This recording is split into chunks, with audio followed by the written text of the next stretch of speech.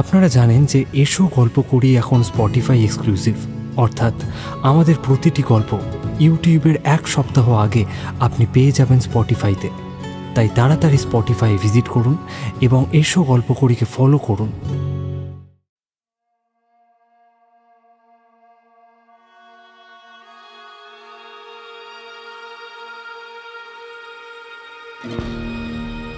নমস্কার, আমরা এসো গল্প করি। আজ আপনার জন্য একটা বিশেষ উপহার, জুলস ভার্নের বিখ্যাত উপন্যাস journey to the centre of the earth. গল্পটি শুরু করার আগে প্লিজ এসো গল্প করিকে সাবস্ক্রাইব করে রাখুন, যাতে আমাদের এই প্রচেষ্টা সবচেয়ে প্রথম পৌঁছয় আপনার কাছে।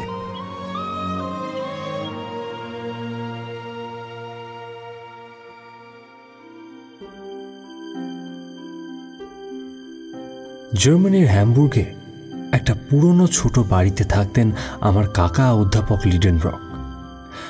কাকামুনির কথা বলতে গিয়ে উচ্ছ্বাসিত হয়ে উঠতে চাই না। রসায়ন, ভূতত্ত্ব আর ধাতুবিজ্ঞানের নিত্য নতুন গবেষণা করে অধ্যাপক লিডেনব্রক যে কী পরিমাণ খ্যাতি অর্জন করেছিলেন, আজকে তার কোনো বিশদ বিবরণ দেওয়ার প্রয়োজন নেই।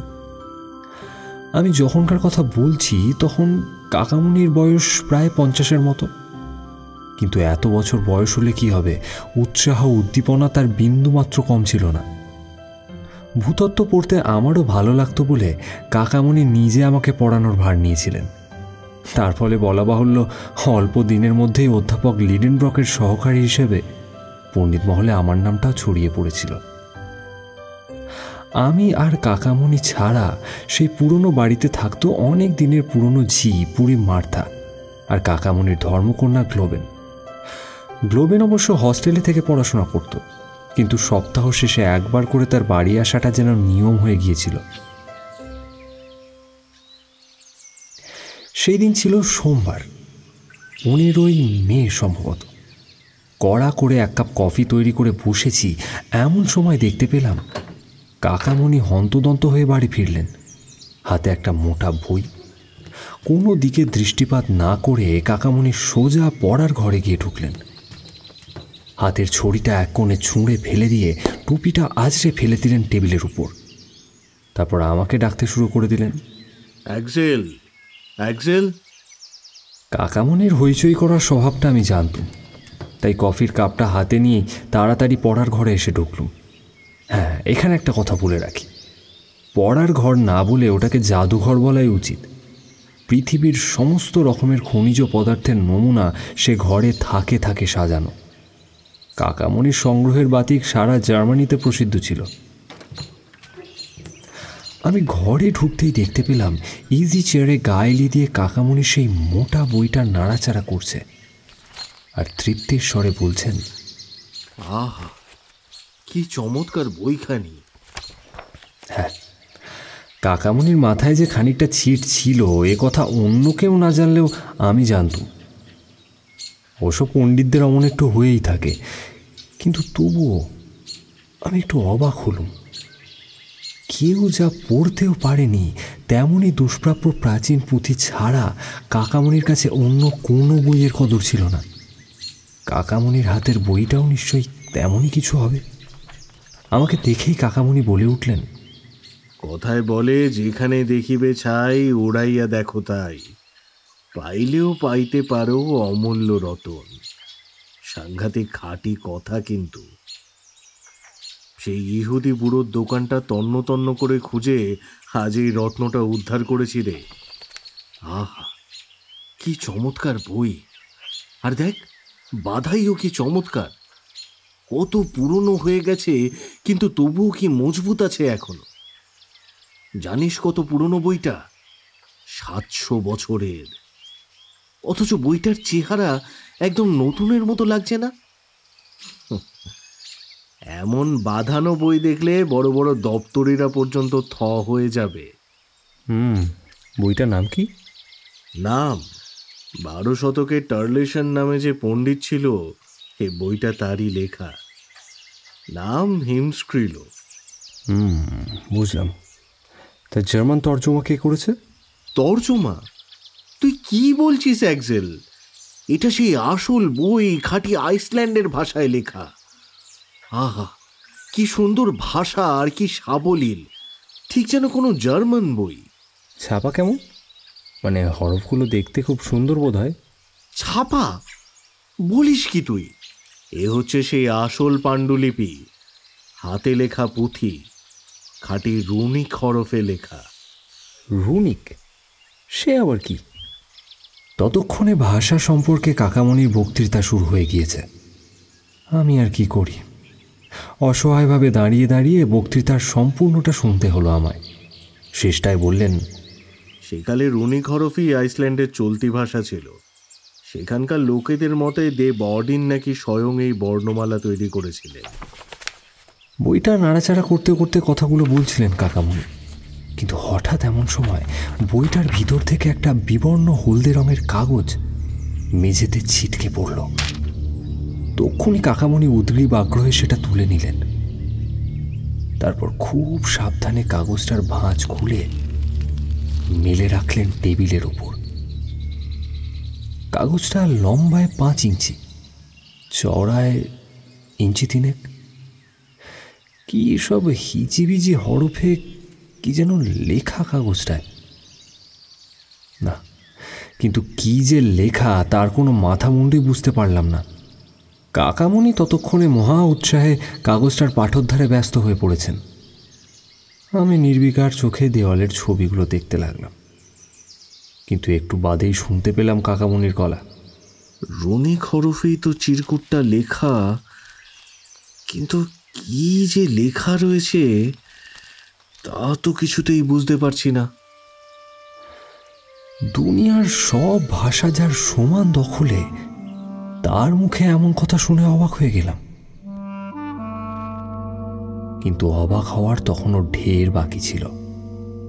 ক্রমশ তার চোখে মুখে উত্তেজনার এমন সব চিহ্ন জেগে উঠল, যা দেখে বোঝা গেল চিরকুটটার কোনো মানেই তিনি উদ্ধার করতে পারছেন না।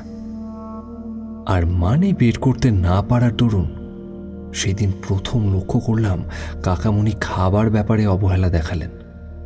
মার্থা যখন এসে খেতে যাওয়ার কথা বলল, তখন কাকামণি খাবারের নিকুচি করেছে বলে তাকে তাড়া লাগালেন। গতিক সুবিধের নয় দেখে আমি অবশ্য খাবারের ব্যাপারে অবহেলা করলাম না, গোগ্রাসে গিলে এলাম গিয়ে। সে যাই হোক, তা খাওয়া দাওয়া সেরে পড়ার ঘরে গিয়ে দেখি কাকামণি ভুরু কুঁচকে আপন মনে বিড়বিড় করে বকছেন। হরফগুলো যে রুনিক তাতে কোনো সন্দেহ নেই, কিন্তু কোনো মানে বুঝতে পারা যাচ্ছে না কেন। নিশ্চয়ই গোপন কোনো সংকেতে চিরকুটটা লেখা। সেই সংকেতটা একবার বুঝতে পারলেই সবটা স্পষ্ট হয়ে যাবে। হঠাৎ চোখ তুলে আমাকে দেখতে পেয়েই কাকামণি বললেন, এই বসতো এখানে, যা বলি সব একটা কাগজে টুকে নে তো। রুনিক বর্ণলিপির যে হরফ আমাদের যে হরফের মানে বোঝায়, কাগজটা দেখে দেখে আমি তাই বলে যাচ্ছি। আর সাবধানে লিখিস, দেখিস যেন কোনো ভুল না হয়। কাকামণি বলতে লাগলেন আর আমি লিখতে লাগলাম। লেখা শেষ হলে দেখি অক্ষরগুলো এমনভাবে বসেছে যাতে কোনো বাক্যই তৈরি হয় না। মানে বের করা তো দূরের কথা, লেখাগুলো ঠিক এই রকম: এন স্নেফেলস চ্যাকুলিস ক্রেটেরাম কোয়েম ডেলিভার্ট আম্ব্রা স্ক্রেটারিস জুলি ইন্ট্রা সেলেন্দাস ডেসেন্দে অর্ডাক্স ভিয়াটর এট টেরেস্ট্রে সেন্ট্রাম অ্যাট্রিঞ্জেস কোড ফেসি। কি মানে এর? মনে হচ্ছে এই কোনো সাংকেতিক চিরকুট, ক্রিপ্টোগ্রাফ। অক্ষরগুলো যদি কোনো মতে ঠিক করে সাজানো যায় তাহলেই একেবারে কিস্তি মাত। কিন্তু কাকামণি বইটা আর কাগজটা মিলিয়ে দেখতে লাগলেন। অনেকক্ষণ ধরে কি যেন লক্ষ্য করলেন উনি। তারপর বললেন, যা ভেবেছি ঠিক তাই।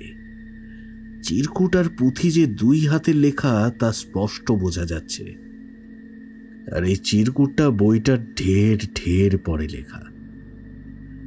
চিরকুটটার প্রথম হরফ হলো ইংরেজি জোড়া নাম। টার্লেশনের বইতে এমন কোনো হরফই নেই। এই হরফটা প্রথম ব্যবহার করা শুরু হয় 14 শতকে। তার মানে চিরকুটটা পুঁথিটার অন্তত 200 বছর পরে লেখা হয়েছে। আমার মনে হয় যার কাছে এই পুঁথিটা ছিল, এই রহস্যময় চিরকুটটা তারই লেখা। কিন্তু কে সেই ব্যক্তি, আর কার কাছেই বা ছিল এই পুঁথিটা? না, তার নাম তো কোথাও পাওয়া যাচ্ছে না। বইটার প্রথম পাতা থেকে শেষ পাতা পর্যন্ত তন্ন তন্ন করে দেখলেন তিনি, যদি কারোর নাম পাওয়া যায়। কিন্তু না, কারোর নাম পাওয়া গেল না। কিন্তু এত সহজে হাল ছেড়ে দেবার লোকও তিনি ছিলেন না। আতশ কাজ দিয়ে বইটার পাতাগুলো পরীক্ষা করতে লাগলেন। পরীক্ষা করতে করতে হঠাৎ প্রথম পাতার এক কোণে অস্পষ্ট একটু কালির দাগ দেখা গেল। অনেক পরীক্ষা করার পর বোঝা গেল কালির দাগটা কতগুলো আবছা হয়ে যাওয়া অক্ষরের সমষ্টি। ভালো করে সেই অক্ষরগুলো দেখতে দেখতে সোল্লাসে চেঁচিয়ে উঠলেন কাকামণি। আরে এই যে অ্যারেন স্যাকনুজমের নাম, উনি তো আইসল্যান্ডের মস্ত বড় বৈজ্ঞানিক। রসায়নে আজও তার জুড়ি পাওয়া যায়নি। শোনা যায় উনি নাকি অ্যালকেমির গবেষণায় সাফল্য লাভ করেছিলেন। বোধহয় স্যাকনুজমে কোনো জিনিস আবিষ্কার করে এই সংকেতের সাহায্যে চিরকুটটায় লিখে গেছেন। কিন্তু তিনি ঠিক কি লিখে গেছেনটা কি? কিন্তু কাকামণি, স্যাকনুজম যদি এমন কিছু আবিষ্কার করে থাকেনি, তাহলে এমন সংকেত চিহ্ন কেন ব্যবহার করেছেন? নিশ্চয়ই কোনো কারণ ছিল। গ্যালিলিও যখন নতুন গ্রহ আবিষ্কার করেছিলেন, তখন এমনিভাবেই সংকেত লিপিতে তার সমস্ত তথ্য লুকিয়ে রেখেছিলেন। কিন্তু এই সংকেতের মানে আমাকে বার করতেই হবে।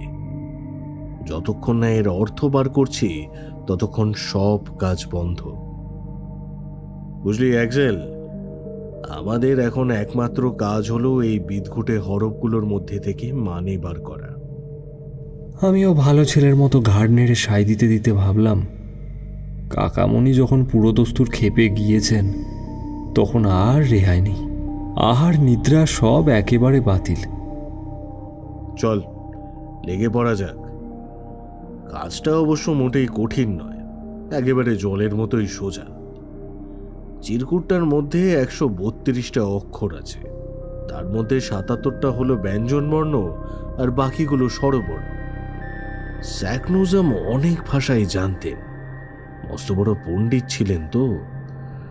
সুতরাং চিরকুটটা তিনি তার মাতৃভাষায় না লিখে ল্যাটিনেই লিখে গেছেন বলে মনে হচ্ছে। সেকালে ল্যাটিনই ছিল পণ্ডিতদের ভাষা। কিন্তু গোলমেলে ব্যাপারটা হলো, হরফগুলো ওলট পালট করে সাজানো হয়েছে। কিভাবে যে সাজানো হয়েছে তার ধরনটা বুঝতে না পারলেই সব মাটি। ঠিক কি করে সাজানো হয়েছে এটা? আচ্ছা, এমনও তো হতে পারে স্যাকনুজম লাইনগুলো সোজা না লিখে ওপর থেকে নিচের দিকে লিখে গেছেন। এ ধরনেও তো অনেক সংকেত লিপি থাকে। তা লিখে থাকে বই কি। তাহলে এবার চটপট দেখা যাক স্যাকনুজম কি লিখে গেছিলেন। এই বলে গভীর মনোযোগের সঙ্গে চিরকুটটা পড়তে লাগলেন কাকামণি। অনেকক্ষণ ভাবনা চিন্তার পর হরফগুলোকে এইভাবে সাজালেন: মেসভানকা সেন্ড্রা আইস ফডক সেগনেট অ্যামব্রটিন। না না না না, কিছুই হলো না।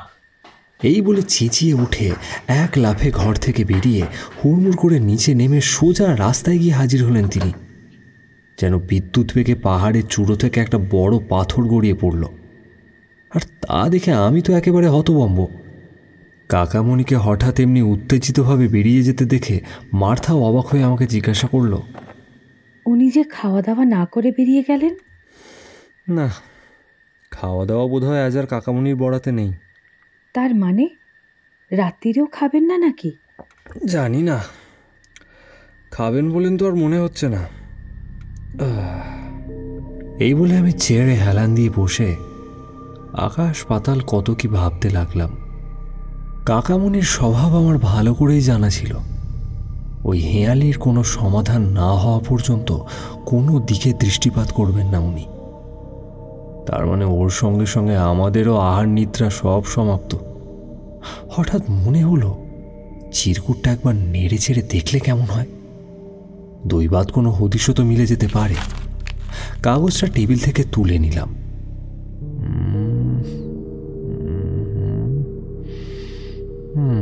না, কোনো মানেই বের হলো না। মনে মনে নানানভাবে সাজালাম অক্ষরগুলো, কিন্তু বৃথা এই হেঁয়ালির সমাধান করা কোনো মানুষের সাধ্য নয়।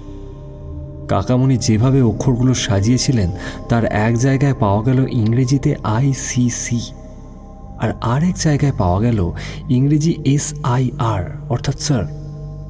এছাড়া কতগুলো ল্যাটিন শব্দও দেখা গেল। আমার মাথাটা আরও গুলিয়ে গেল। ইংরেজি, ল্যাটিন, হিব্রু, ফরাসি, চারটে ভাষা। বাপ রে বাপ! এর মানে বের করা আমার কম্য নয়। বরফ, মশলা, রাগ, নিষ্ঠুর, পবিত্র, অরণ্য, পরিবর্তনশীল, মা, ধনুক, সমুদ্র। উফ, এত সব শব্দের মানে হয় কোনো? হ্যাঁ, বরফ আর সমুদ্র কথাটি অবশ্য আইসল্যান্ডের কোনো লোকের লেখার সঙ্গে বেশ মানানসই, কিন্তু বাকি কথাগুলোর মানে কি? ভাবতে ভাবতে ক্রেটেরিম আর টেরেস্ট্রে এমনই আরও কয়েকটি ল্যাটিন শব্দ চোখে পড়ল। আরে, এখন তো বেশ মানে বোঝা যাচ্ছে। শেষ লাইনের শেষ হরফে শুরু করে ডান থেকে বাঁয়ে পড়লেই ব্যাস সব মানে স্পষ্ট বোঝা গেল। আর যেই বুঝতে পারলাম, অমনি উত্তেজনায় ভরে গেল আমার মন। কি সর্বনাশ! কি লেখা চিরকুটে? এ কথা জানলে কাকামণিকে আর কোনো মতেই ঘরে আটকে রাখা যাবে না। তখনই ছুটে বেরোবেন উনি। না না না না, অসম্ভব। এ কথা কিছুতেই ওকে জানানো চলবে না। আমার তখনই মনে হলো চিরকুটটা আমার নষ্ট করে ফেলা উচিত, নইলে একবার যদি কাকামণি বুঝতে পারেন যে কি লেখা আছে ওতে, তাহলে আর রেহাই নেই। চিরকুটটা নিয়ে চুল্লিতে ফেলতে যাচ্ছি, এমন সময় কাকামণি ঝড়ের গতিতে ঘরে এসে ঢুকলেন। তাকে দেখে সাত তাড়াতাড়ি কাগজটা টেবিলের উপর রেখে দিলাম। কাকামণির চেহারা দেখেই বোঝা গেল বাইরে গিয়েও তিনি মুহূর্তের জন্য স্বস্তি পাননি। চিরকুটটা তাকে ভূতের মতো তাড়া করে ফিরেছে সারা পথে। চেয়ারে বসে কাকামণি কাগজ আর কলম নিয়ে কী সব লিখতে লাগলেন। একবার লেখেন, তারপর আবার ঘ্যাঁচ করে কেটে ফেলেন। ওর এই সব রকম সকম দেখে আমার বুকটা দুরু দুরু করতে লাগলো। এই বুঝি লেখাটার পাঠোদ্ধার করে ফেলেন। কিন্তু না, সে আশা করাটা রীতিমতো বাতুলতা। চিরকুটের 132টা অক্ষর অসংখ্যভাবে সাজানো যায়। কতভাবে আর সাজাবেন কাকামণি? আসল সংকেতটা ধরতে না পারলে চিরকাল এই গোলকধাঁধার পথ হাতড়ে বেড়াতে হবে। কিন্তু তবুও আমার ভয় করতে লাগলো, যদি চিরকুটটার অর্থ উনি করে ফেলেন। অনেকক্ষণ কেটে গেল। সন্ধে হলো, রাত গভীর হলো। পথঘাটের শোরগোল থেমে গেল, কিন্তু তবুও কাকামণির হুঁশ ফিরল না। এক মনে উনি অক্ষরের পর অক্ষর সাজিয়ে চলেছেন। আমিও নিরুপায়ভাবে বসে রইলাম।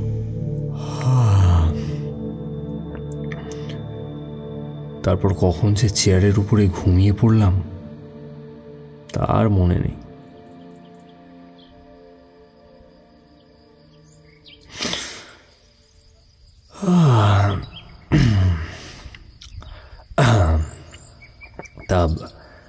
তা ভোরবেলা যখন চোখে মুখে এসে রোদ পড়ল, তখন ঘুমটা ভাঙলো আমার। ধড়মড় করে উঠে বসলাম। তাকিয়ে দেখি তখনও কাকামণি ঘাড় গুঁজে হরফের পর হরফ সাজিয়ে চলেছেন। চোখ দুটো রাঙা টকটকে, মুখ শুকিয়ে গিয়েছে, আলুথালু চুল এসে পড়ছে চোখে মুখে, সারা শরীরে রাত জাগার ক্লান্তি। রাতটা যে ওনার এভাবেই কাটবে সেটা আমি আন্দাজ করতে পেরেছিলাম, কিন্তু আমি কী বা করতে পারি? ওকে যদি এক্ষুনি সব খুলে বলি তাহলে সঙ্গে সঙ্গে রওনা দেবেন মৃত্যুর পথে। অথচ এমন ভীষণ মানসিক শ্রমেও একটা কিছু বিপদ আপদ ঘটে যাওয়া বিচিত্র নয়। আমি কি করব ঠিক করতে না পেরে চুপচাপ বসে রইলাম। শেষ পর্যন্ত কাকামণির রকম সকম দেখে সব কিছু খুলে বলাই উচিত বলে ঠিক করলাম। আমি আস্তে আস্তে জিজ্ঞাসা করলাম, কাকামণি, স্যাকনোইজমের চিঠিটার কিছু মানে বের করতে পেরেছ? চমকে আমার দিকে ফিরে তাকালেন উনি। আকুল হয়ে আমার হাত ধরলেন। দেখতে পেলাম ওর হাত দুটো থরথর করে কাঁপছে। এবার আর চুপ করে থাকতে পারলাম না। আমি বললাম, কিন্তু আমি এর মানে খুঁজে পেয়েছি। পেরেছিস? আমি সংকেতটা জানিয়ে দিলাম। যদি শেষ হরফ থেকে পড়তে থাকো তাহলে তুমিও এর মানে ভালো করেই বুঝতে পারবে কাকামণি। আমার কথা শেষ হবার আগেই উল্লাসে চেঁচিয়ে উঠলেন কাকামণি। মুহূর্তের মধ্যে বদলে গেল তার চেহারা। চিরকুটটা হাতে তুলে নিয়ে এক নিঃশ্বাসে উনি পড়ে গেলেন। হে নির্ভীক ভ্রামণিক, জুলাই মাসের গোড়ার দিকে যখন স্ক্যাটারিস পর্বতচূড়ার ছায়া পড়বে স্নেফেল আগ্নেয়গিরির মুখের উপর, তখন সে পথ অবতরণ করলে তুমি পৌঁছতে পারবে পৃথিবীর অন্তঃপুরে। আমি সে পথে গিয়েছিলাম। অ্যারন স্যাকনোজম। ছোট ছেলের মতো উল্লাসে কাকামণি রীতিমতো নৃত্যকলায় ব্যস্ত হয়ে পড়লেন। তারপর হঠাৎ কি হলো কিছু যেন একটা মনে পড়তেই ধপ করে চেয়ারে বসে পড়লেন। ইস, কত বেলা হয়ে গেল দেখছিস। চল চল, শিগগিরই খেতে চল দেখি। তারপর অনেক কাজ রয়েছে আমাদের। মালপত্র সব গুছোতে হবে তো। কিন্তু শুধু আমার বাক্সই নয়, সঙ্গে তোর বাক্সও গুছিয়ে নিতে হবে। এই বলে খাবার ঘরের দিকে পা বাড়ালেন কাকামণি। বুকটা আমার ছ্যাদ করে উঠল। যে ভয় করছিলাম শেষ পর্যন্ত তাই হলো। তখন অবশ্য মিছিমিছি বেশি মাথা ঘামালাম না। কাকামণি তো একবারে পাগল নন, ভালো মন্দ বোঝবার শক্তি নিশ্চয়ই আছে তার। পৃথিবীর অন্তঃপুরে ঘুরে বেড়ানো কি সম্ভব?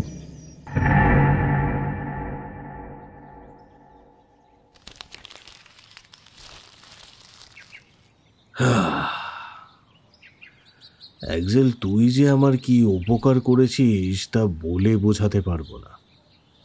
কিন্তু খুব সাবধান, এ কথা যেন কাকপক্ষীও টের না পায়। একবার যদি কেউ এ কথা জানতে পারে, অমনি সেফেলে যাওয়ার জন্য তাড়াহুড়ো লেগে যাবে। আচ্ছা আচ্ছা, বেশ কাকামণি, তুমি কি মনে করো যে লোকে এ কথা বিশ্বাস করবে? সকলের কথা তো আর বলতে পারি নে, কিন্তু কোনো বিজ্ঞানী এ কথা জানতে পারলে সে তক্ষুনি যে আইসল্যান্ডে ছুটবে তাতে কোনো সন্দেহই নেই। দেখো, আমার কিন্তু বিশ্বাস হচ্ছে না। চিরকুটের কথাগুলো যে সত্যি তার কোনো প্রমাণ আছে তোমার কাছে? আহ, তুই বলতে চাইছিস স্যাকনোজম মিথ্যে কথা লিখে গেছেন?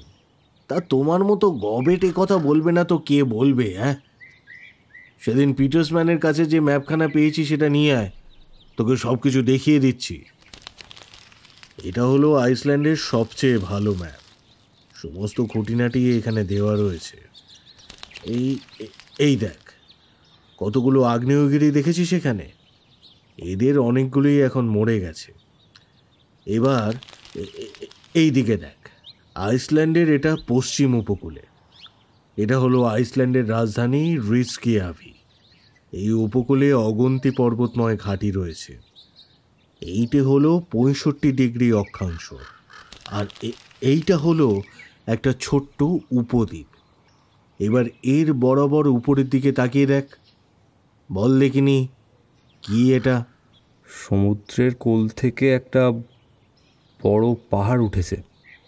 হ্যাঁ, এই পাহাড়টাই হলো স্নেফেল। এই পাহাড়ের চূড়ো প্রায় 5000 ফুট উঁচু।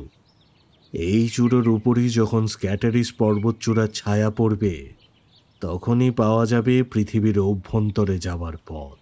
অসম্ভব। এ কি করে সম্ভব কাকামণি?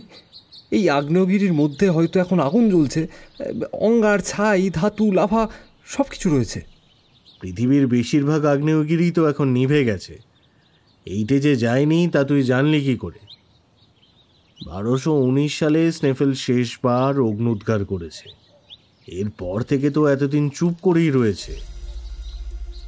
স্যাকনোজম যে কতটা হুঁশিয়ার হয়ে কথাটা লিখে গেছেন তা তুই এখনো বুঝতে পারিসনি। আমাদের যাতে কোনো ভুল না হয় সেই জন্য তার সতর্কতা কতটা সেটা তুই খেয়াল করেছিস?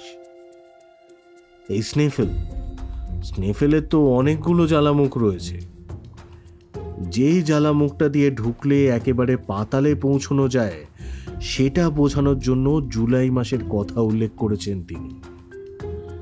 জুলাই মাসের গোড়ার দিকে স্ক্যাটারিস পর্বতচূড়ার ছায়া ঠিক সেই নির্দিষ্ট মুখের উপরই পড়ে। এটা উনি খুব ভালো করে লক্ষ্য করেছিলেন বলেই লিখে গেছেন। এরপরেও কি তার উপর অবিশ্বাস করা চলে? কিন্তু এমনও তো হতে পারে যে স্যাকনোইজম তার দেশের প্রচলিত প্রবাদ শুনে কথা লিখেছেন। আইসল্যান্ডের লোকেদের হয়তো ধারণা ছিল যে পাহাড়ের মুখ দিয়ে একেবারে পৃথিবীর মধ্যেখানে গিয়ে পৌঁছানো যায়। এমন প্রবাদ তো কত দেশেই শুনতে পাওয়া যায়। এটা হয়তো সেরকমই কিছু। আর কিছু কি বলবার আছে তোর? আছে কাকামণি, আছে। পৃথিবীর অভ্যন্তরে যে যাওয়া অসম্ভব, বিজ্ঞান সে কথা জোর গলায় বলে। বিজ্ঞান বলে যে পৃথিবীর ভেতরে অসহ্য উত্তাপ, সেই উত্তাপে কোনো প্রাণী বেঁচে থাকতে পারে না। পৃথিবীর নিচে প্রতি 70 ফুট অন্তর 1 ডিগ্রি করে উত্তাপ বাড়ে, জানো? সেই হিসেবে পৃথিবীর ঠিক মাঝখানে উত্তাপ দাঁড়ায় 3,00,032 ডিগ্রির কাছাকাছি। সেখানটা গ্যাসে ভরা। তাহলে তোর প্রধান আপত্তি হলো সাংঘাতিক উত্তাপ, তাই তো? নিশ্চয়ই।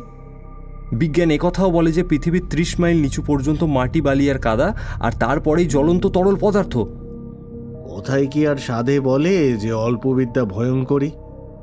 পৃথিবীর নিচে কি হচ্ছে না হচ্ছে সে কথা কেউই নিশ্চয় করে বলতে পারে না। সবটাই তো আন্দাজের ব্যাপার। আরে বিজ্ঞান তো এখনো রীতিমতো শিশু। সে আজ যা কথা বলে কালই তো তার উল্টো কথা বলে। তুই নিশ্চয়ই মস্ত বড় বৈজ্ঞানিক অধ্যাপক পোজোসের নাম শুনেছিস। উনি কি বলেননি যে পৃথিবীর নিচে 3,60,032 ডিগ্রি উত্তাপ যদি থাকতো তবে এই ভয়ঙ্কর উত্তাপ ভিতরে বন্ধ করে রাখার ক্ষমতা উপরে 30 মাইল মাটির মোটেই থাকতো না। কবে ভেঙে চুরে সব গুঁড়ো হয়ে যেত। আর শুধু পোজোস কেন, আরো অনেকেই সে কথায় সায় দিয়েছেন। পৃথিবীর ভিতরে যে গ্যাস বা আগুন নেই তা তো আমরা সবাই জানি। হাজার হাজার বছর আগে যেসব আগ্নেয়গিরি অগ্নুদ্গার করেছিল এখন তো তার বেশিরভাগই মরে গেছে। তার মানে কি এটা দাঁড়ায় না যে পৃথিবীর অভ্যন্তর ক্রমশ ঠান্ডা হয়ে আসছে? যাক, এসব নিয়ে তোর সাথে তর্ক করে কোনো লাভ নেই। চাক্ষুষ প্রমাণ নিলেই সত্যি মিথ্যে বোঝা যাবে। 1825 সালে স্যার হ্যামফ্রে ডেভির সাথে আমার তর্ক বেঁধেছিল যে পৃথিবীর অভ্যন্তরে তরল আছে কিনা। শেষে মীমাংসা হলো যে তরল কোনোভাবেই থাকতেই পারে না। আচ্ছা, বেশ। তা কোন যুক্তির ওপর নির্ভর করে তোমরা এমন সিদ্ধান্তে পৌঁছেছিলে শুনি? ওরে, এ তো খুব সহজ ব্যাপার। যা কিছু তরল তাই তো সমুদ্র জলের মতো চন্দ্রের আকর্ষণের পাল্লায় পড়ে। পৃথিবীর অভ্যন্তরে যদি তরল হতো তাহলে নিশ্চয়ই দিনে 2বার করে জোয়ারের মতো ফুলে ফেঁপে উঠত। তাতে তো নিয়মিত 2বার করে ভূমিকম্প হতো দিনে। কিন্তু পাতালে যাবে কি করে? যা অন্ধকার। কেন, টর্চ নেই নাকি? টর্চ নিয়ে? তাহলে পৃথিবীর অভ্যন্তরেও গেলে যাওয়া যেতে পারে। নিশ্চয়ই যাওয়া যাবে, নইলে এতক্ষণ ধরে তোকে কি বোঝালামটা কি?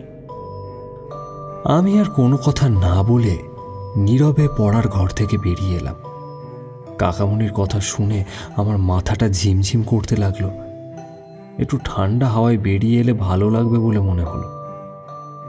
পথে বেরিয়ে লক্ষ্যহীনের মতো অনেকক্ষণ ঘুরে বেড়ালাম, কিন্তু মনে হলো হ্যামবুর্গ শহরে এতটুকু হাওয়া চলছে না আজ। কাকামণির কথা শুনে বোঝা গেছে যে পৃথিবীর অভ্যন্তরে না গিয়ে তিনি ছাড়বেন না, অথচ পাতালে যাওয়া যায় বলে আমার তো বিশ্বাস হয় না। যতই যুক্তি দেখান কাকামণি, পৃথিবীর অভ্যন্তরে নিশ্চয়ই দিনরাত আগুন জ্বলছে, মানুষের পক্ষে সেখানে যাওয়া সম্ভব নয়। চুপচাপ নিজের ঘরে চলে এলাম। তারপর পাগলের মতো নানান এলোমেলো চিন্তায় সারাটা রাত কাটল। ভোরের দিকে কখন ঘুম এসেছিল জানি না, ভাঙল লোকজনের শোরগোলে। শিগগির শিগগির ওঠ, চটপট জিনিসপত্র গুছিয়ে নিয়ে দেখি। আমার কাগজপত্র সব নিবি কিন্তু। আমরা সত্যি তবে যাচ্ছি? সত্যি না তো কি মিথ্যে নাকি? কালই আমরা রওনা দেব। এবার তাড়াতাড়ি ওঠ তো দেখি।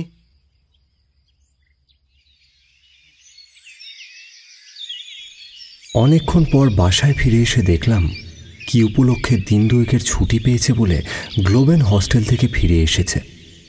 ওকে দেখতে পেয়ে সব কিছু খুলে বললাম আমি। ও খানিকক্ষণ চুপ করে থেকে বলল, এ তো খুব গৌরবের কথা এক্সেল। ভয় কিসের? সম্ভব হলে আমিও তোমাদের সঙ্গে যেতাম। ইতিহাসে তোমাদের নাম সোনার অক্ষরে লেখা থাকবে। ভাবতেও তো আমার রীতিমতো হিংসে হচ্ছে। এই কথার জবাবে আর কি বা বলতে পারি আমি। চুপচাপ নিজের ঘরে চলে এলাম। সেখানে তখন ভীষণ ব্যাপার। বাক্স, পোর্টম্যান্টো, দড়ির মই, গিট দেওয়া দড়ি, মশাল, বড় বড় শিশি, বোতল, কুঠার, গাইতি। আরে বাপ রে বাপ, কত কিছু ছড়ানো চারপাশে। এমন সময় পিছন থেকে গ্লোবেন আমাকে ডাক দিল। অত ভয় পাচ্ছ কেন তুমি? বাবার সঙ্গে এইমাত্র আমার আলোচনা হলো। যা বললেন তাতে বুঝলাম যে কাজে তোমরা নামছ তা মোটেই অসম্ভব নয়। আমার মন বলছে তোমরা সফল হবেই। গ্লোবেনের দৃঢ় গলা শুনে একটু জোর পেলাম মনে। ওকে সঙ্গে নিয়ে কাকামণির ঘরে ঢুকলাম। আচ্ছা আচ্ছা কাকামণি, যেতেই যদি হয় তবে এত তাড়াহুড়ো করবার কি দরকার? এখনো তো ঢের সময় আছে। এখনো তো মে মাসই শেষ হয়নি। আইসল্যান্ড তো আর দুদিনের পথ নয়। জুনের শেষের দিকেই আমাদের স্নেফেলের উপরে উঠতে হবে। তারপর জুলাই মাসের গোড়ার দিকে, সে 1 জুলাইও হতে পারে, 2রাও হতে পারে, আমাদেরকে কেটারের মধ্যে দিয়ে নামতে হবে। এছাড়া এক্ষুনি কোপেনহেগেনের জাহাজের আপিস থেকে আইসল্যান্ডের টিকিটও কাটতে হবে, কারণ মাসে শুধু একবার কোপেনহেগেন থেকে জাহাজ ছাড়ে আইসল্যান্ডের দিকে।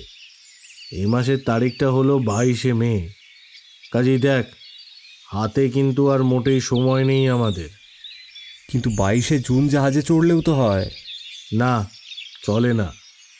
তাতে প্রচুর দেরি হয়ে যাবে, কারণ কখন যে স্ক্যাটারিস পর্বতচূড়ার ছায়া স্নেফেলের উপর পড়বে তার কিন্তু কোনো ঠিক নেই।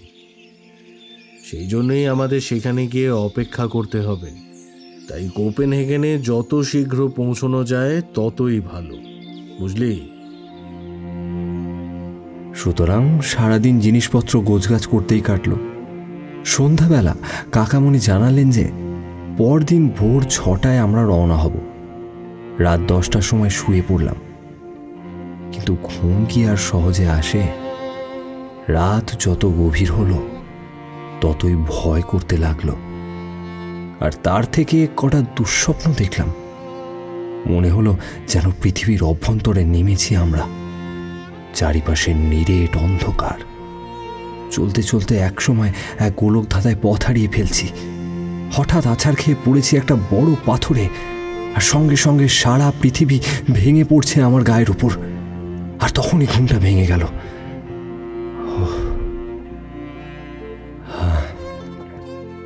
ঘড়িতে তখন 5টা বাজে। হাত মুখ ধুয়ে জামা কাপড় পরে নিচে নেমে দেখি কাকামণি প্রাতরাশে বসেছেন। আমাকেও তাড়াতাড়ি প্রাতরাশ করে নিতে বললেন। আমাদের নাকি এক্ষুনি রওনা হতে হবে। 5:30টার সময় একটা গাড়ির শব্দ শোনা গেল। মালপত্র তোলা হলো গাড়িতে। গ্লোবেনের কাছ থেকে বিদায় নিয়ে আমি আর কাকামণি গাড়ির ভিতরে গিয়ে বসলাম। গাড়ি ছেড়ে দিল, চলতে লাগলো স্টেশনের দিকে।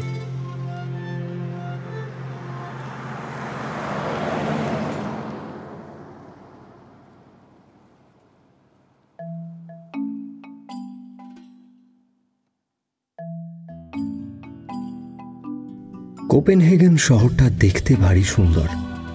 রাজপ্রাসাদটা কি বড়, চারধারে তার পরীক্ষার ওপরে একটা সেতু। আমরা কোপেনহেগেনে এসে পৌঁছেছিলাম বেলা 10টার সময়। স্টেশন থেকে সমস্ত মালপত্র ফিনিক্স হোটেলে পাঠিয়ে দিলেন কাকামণি। তারপর আমায় নিয়ে তক্ষুনি চললেন মিউজিয়ামের দিকে। সুন্দর শহরটা দেখতে দেখতে চলেছি।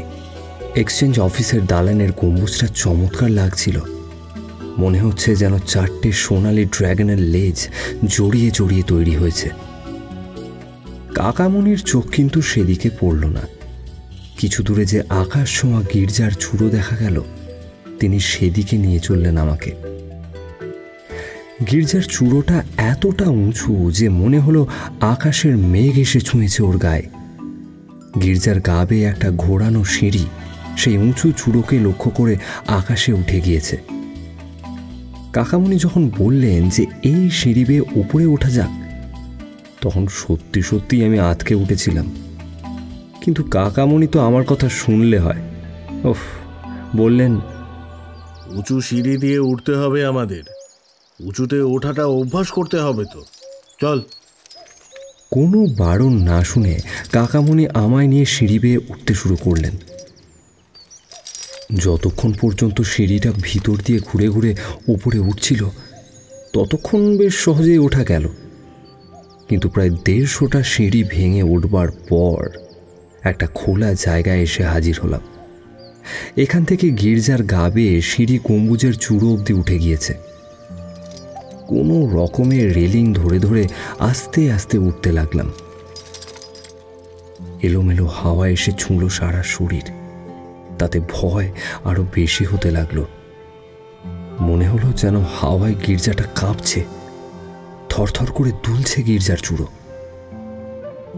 খানিকক্ষণ উঠেই আমার মাথা ঘুরতে লাগলো।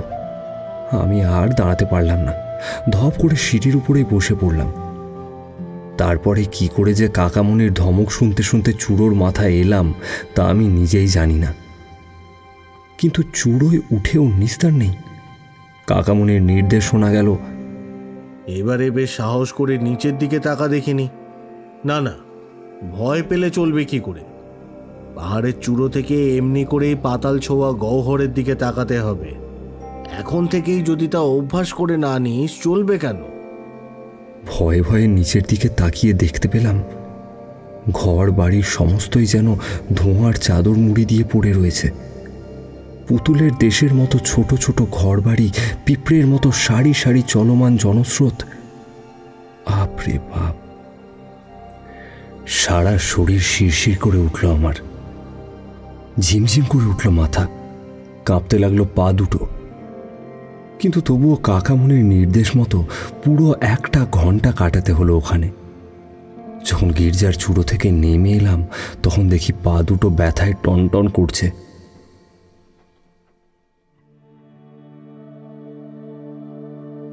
জাহাজ অফিসে গিয়ে খোঁজ নিয়ে জানা গেল আমাদের জাহাজ ছাড়তে আরো 5 দিন বাকি। ভেবেছিলাম এই 5 দিন বেশ জিরানো যাবে, কিন্তু কাকামণি নাছোড়বান্দা।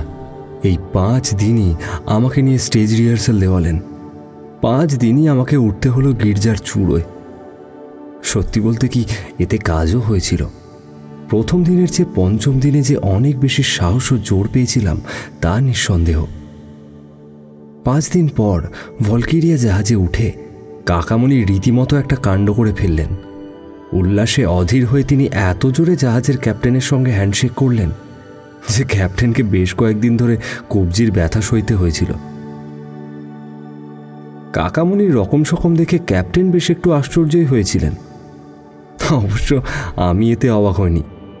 আইসল্যান্ড যাওয়ার আনন্দে কাকামণি যে এমন কিছু একটা করে বসবেন তা আমি আগেই আন্দাজ করেছিলাম।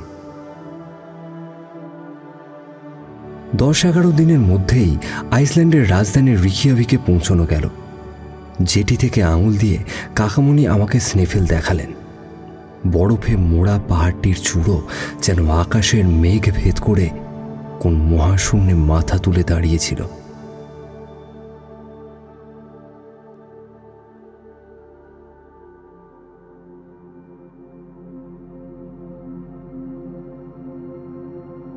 আগেকার ব্যবস্থা মতো রিকিয়াভিকের বিখ্যাত বৈজ্ঞানিক অধ্যাপক ফ্রিডিকসনের অতিথি হলাম আমরা। ফ্রিডিকসনের বাড়িতে কিছুক্ষণ বিশ্রামের পর কাকামুনি বেরোলেন লাইব্রেরির সন্ধানে।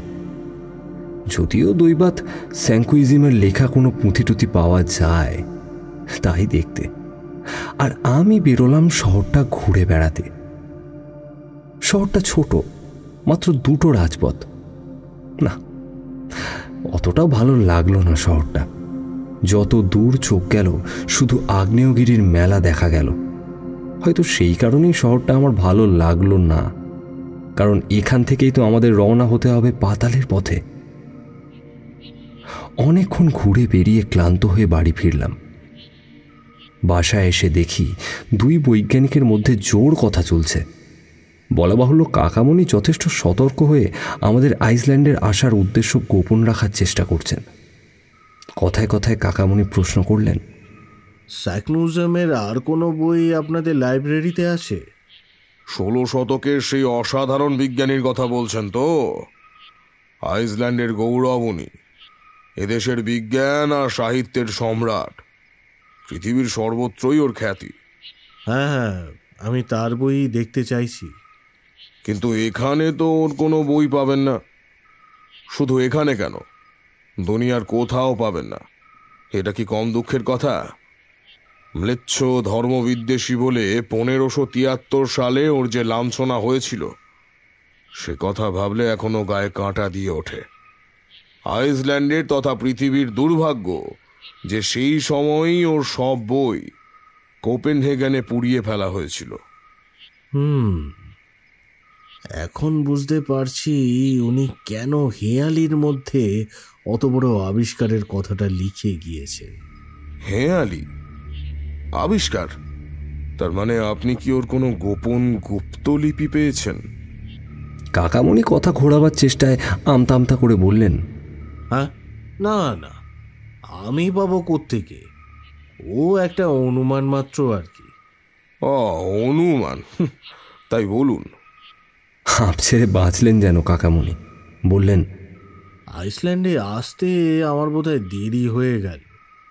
অনেকেই বোধ করি এর আগে এখানে এসে সবকিছু দেখে শুনে গেছে। হ্যাঁ, তাতে কি হলো? আইসল্যান্ড তো ভূতত্ত্বের দেশ। এখনো যে কত কি দ্রষ্টব্য আছে তার কোনো ইয়ত্তা নেই।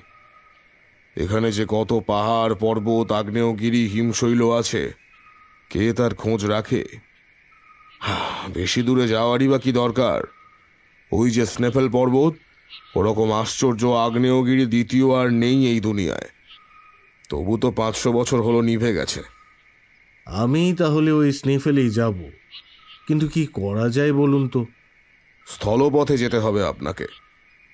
পথ অবশ্য খুব সোজা।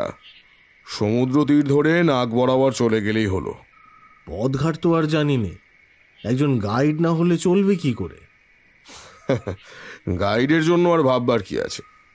একটি লোকের সঙ্গে আমার জানাশোনা আছে, ওকে বললে ও ঠিক নিয়ে যাবে। লোকটি খুব চালাক আর বিশ্বাসী। তা সেই লোকটির সাথে কি এক্ষুনি একবার আলাপ করে নেওয়া যাবে? না, আজ আর ওকে পাওয়া যাবে না। কোথায় যেন কি একটা কাজে গিয়েছে। কাল ভোরে ফিরে আসবে, তখনই আলাপ করে নেবেন না হয়। কাকামণি এইভাবেই যে নিজের উদ্দেশ্যের কথা একটুও ফাঁস না করে সমস্ত ব্যবস্থা করে নিতে পারবেন তা আমি আগে কল্পনাও করতে পারিনি।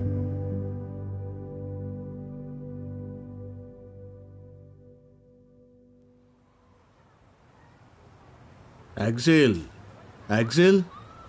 ঘুম ভাঙল কাকামণির গলার শব্দে। তখন বেশ বেলা হয়ে গিয়েছে। চোখে মুখে এসে পড়েছে সূর্যের সোনালি আলো। বিছানায় শুয়ে শুয়ে শুনতে পেলাম কাকামণি কার সঙ্গে যেন ঝড়ের মতো কথা বলে চলেছেন। কথা চলছিল দিনেমার ভাষায়। যে লোকটির সঙ্গে কথা হচ্ছিল তার চেহারা দৃষ্টি আকর্ষণ করবার মতো, যেমন লম্বা চওড়া তেমনই স্বাস্থ্যবান। একটুক্ষণের মধ্যে বুঝতে পারলাম যে সে গম্ভীর এবং স্বল্পবাক, কাজের ছাড়া আর একটা কথাও বলে না। লোকটি আইসল্যান্ডের। চওড়া বুকের ওপর আড়াআড়িভাবে দুহাত রেখে চুপচাপ সে কাকামণির কথাগুলো শুনছিল। নাম তার হান্স বিলকে। আইসল্যান্ডের এমন জায়গা নেই যা সে ঘুরতে বাকি রেখেছে। সেই আমাদের পথ দেখিয়ে স্নেফেলসে নিয়ে যাবে বলে ঠিক করল। পারিশ্রমিকটাও প্রথমে ঠিক করে নেওয়া হলো। স্নেফেলসের সাদুনেশে স্ট্যাপি নামে যে ছোট্ট গ্রামটি রয়েছে, এখান থেকে 184 মাইল দূরে, সেই পর্যন্ত সে আমাদের সঙ্গে যাবে বলে কথা হলো। ফ্রেডিকসন আমাদের জন্য 4টে ঘোড়ার ব্যবস্থা করে রেখেছিল, একটা কাকামণির জন্য, একটা আমার জন্য, আর বাকি 2টো মালপত্র বয়ে নিয়ে যাবে। হান্স অবশ্য বরাবরই হেঁটেই যাবে। পথঘাট হান্সের একেবারে নখদর্পণে। এই পথে সে যে কতবার যাতায়াত করেছে তার কোনো ঠিক নেই। একথা শুনে কাকামণি তার সঙ্গে নতুন একটা বন্দোবস্ত করে নিল। আগেকার ব্যবস্থা মতো সে যে শুধু স্ট্যাপি পর্যন্তই আমাদের সঙ্গে যাবে তা নয়, কাকামণি তার বৈজ্ঞানিক অনুসন্ধানের কাজে যত দূর যাবেন, হান্সকেও সঙ্গে সঙ্গে তত দূরই যেতে হবে। পারিশ্রমিক ঠিক হলো সপ্তাহে 12 সিলিং করে। হান্স শুধু এটুকুই বলল যে আমাদের যাই ঘটুক না কেন, প্রতি শনিবার যদি তার 7 দিনের মাইনে চুকিয়ে দেওয়া না হয় তবে সে তক্ষুনি চাকরি ছেড়ে দেবে। আমাদের রওনা হওয়ার সময় হয়ে এলো। জিনিসপত্র সব গুছিয়ে নিলাম। হলগাঁইতি, কুঠার, রেশমের দড়ি, দড়ির সিঁড়ি, হাতুড়ি, পেরেক, যন্ত্রপাতি, এমনকি ফার্স্ট এডের সরঞ্জাম পর্যন্ত, গুলি বারুদ থেকে শুরু করে কাকামণির দেশলাই চুরুট কিছুই বাদ গেল না। টাকা কড়ি কত আছে তা কাকামণি একবার হিসেব করে নিলেন। কয়েক জোড়া খুব ভালো রাবারের জুতো আর 6 মাসের উপযোগী রসদ সঙ্গে নেবার ব্যবস্থা করা হলো।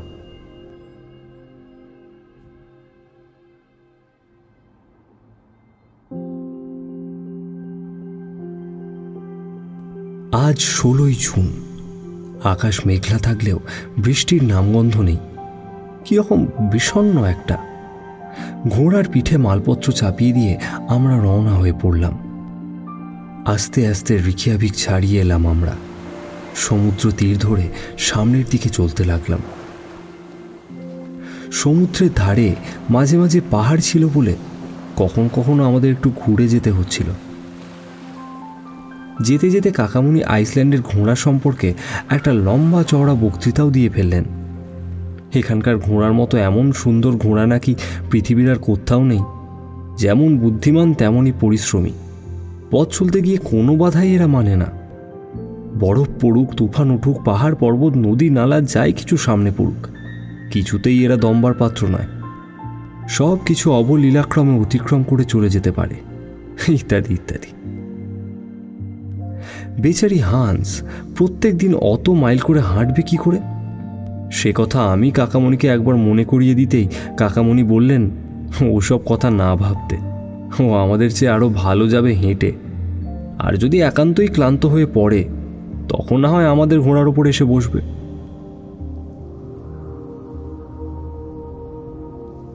একটা নির্জন প্রান্তরের মধ্য দিয়ে দ্রুত গতিতে এগিয়ে চলছিলাম আমরা। জায়গাটা মরুভূমির মতো পরিত্যক্ত। কদাচিৎ কোথাও 1-8টা ভাঙাচোরা ঘরবাড়ি দেখা যাচ্ছিল। ঘণ্টা 2 বাদে প্রাতরা সেরে আবার আমরা চলতে লাগলাম। এবার পথ গেছে পাহাড়ের উপর দিয়ে। একেবারে বিচ্ছিরি অবস্থা পথের। কবে কোন অতীতে আগ্নেয়গিরির লাভা এখানে এসে পড়েছিল, এখন তা ক্রমে কঠিন হয়ে গিয়েছে। অসমতল ঢেউ খেলানো রাস্তা দেখে সহজেই তা বোঝা যায়। এবার পথে একটা পার্বত্য নদী পড়ল। চওড়ায় নেহাত কম ছিল না। তার 2 তীরে খাড়া পাথর মাথা তুলেছে শূন্যে। নদীর মাঝখানেও বড় বড় পাথরের টুকরো ছড়িয়ে রয়েছে। স্রোতের উদ্যমতা দেখে জলে নামতে সাহস হলো না আমার। কাকামণির মনে কিন্তু একটু ভয় ডর দেখা গেল না। বরং বললেন এইসব পার্বত্য নদীতে স্রোত ভীষণ হলেও জল সাধারণত কমই থাকে, সুতরাং ভয় নেই। এই বলে ঘোড়ার পিঠে চাবুক কষালেন কাকামণি। আইসল্যান্ডের অশ্ববরের যে প্রাণের মায়া আছে তা এবার ভালো করেই বোঝা গেল। 2 পা এগিয়েই মাথা নিচু করে সে জল শুঁকতে লাগলো। আর একটুও নড়ানো গেল না ওকে। ঘোড়ার এই বেয়ারা রকম বেয়াদবি সহ্য হলো না কাকামণির। এক ধার থেকে চাবুক মারতে শুরু করলেন, কিন্তু ঘোড়া একটুও নড়ল না, শুধু দাঁড়িয়ে দাঁড়িয়ে মাথা ঝাঁকাতে লাগলো।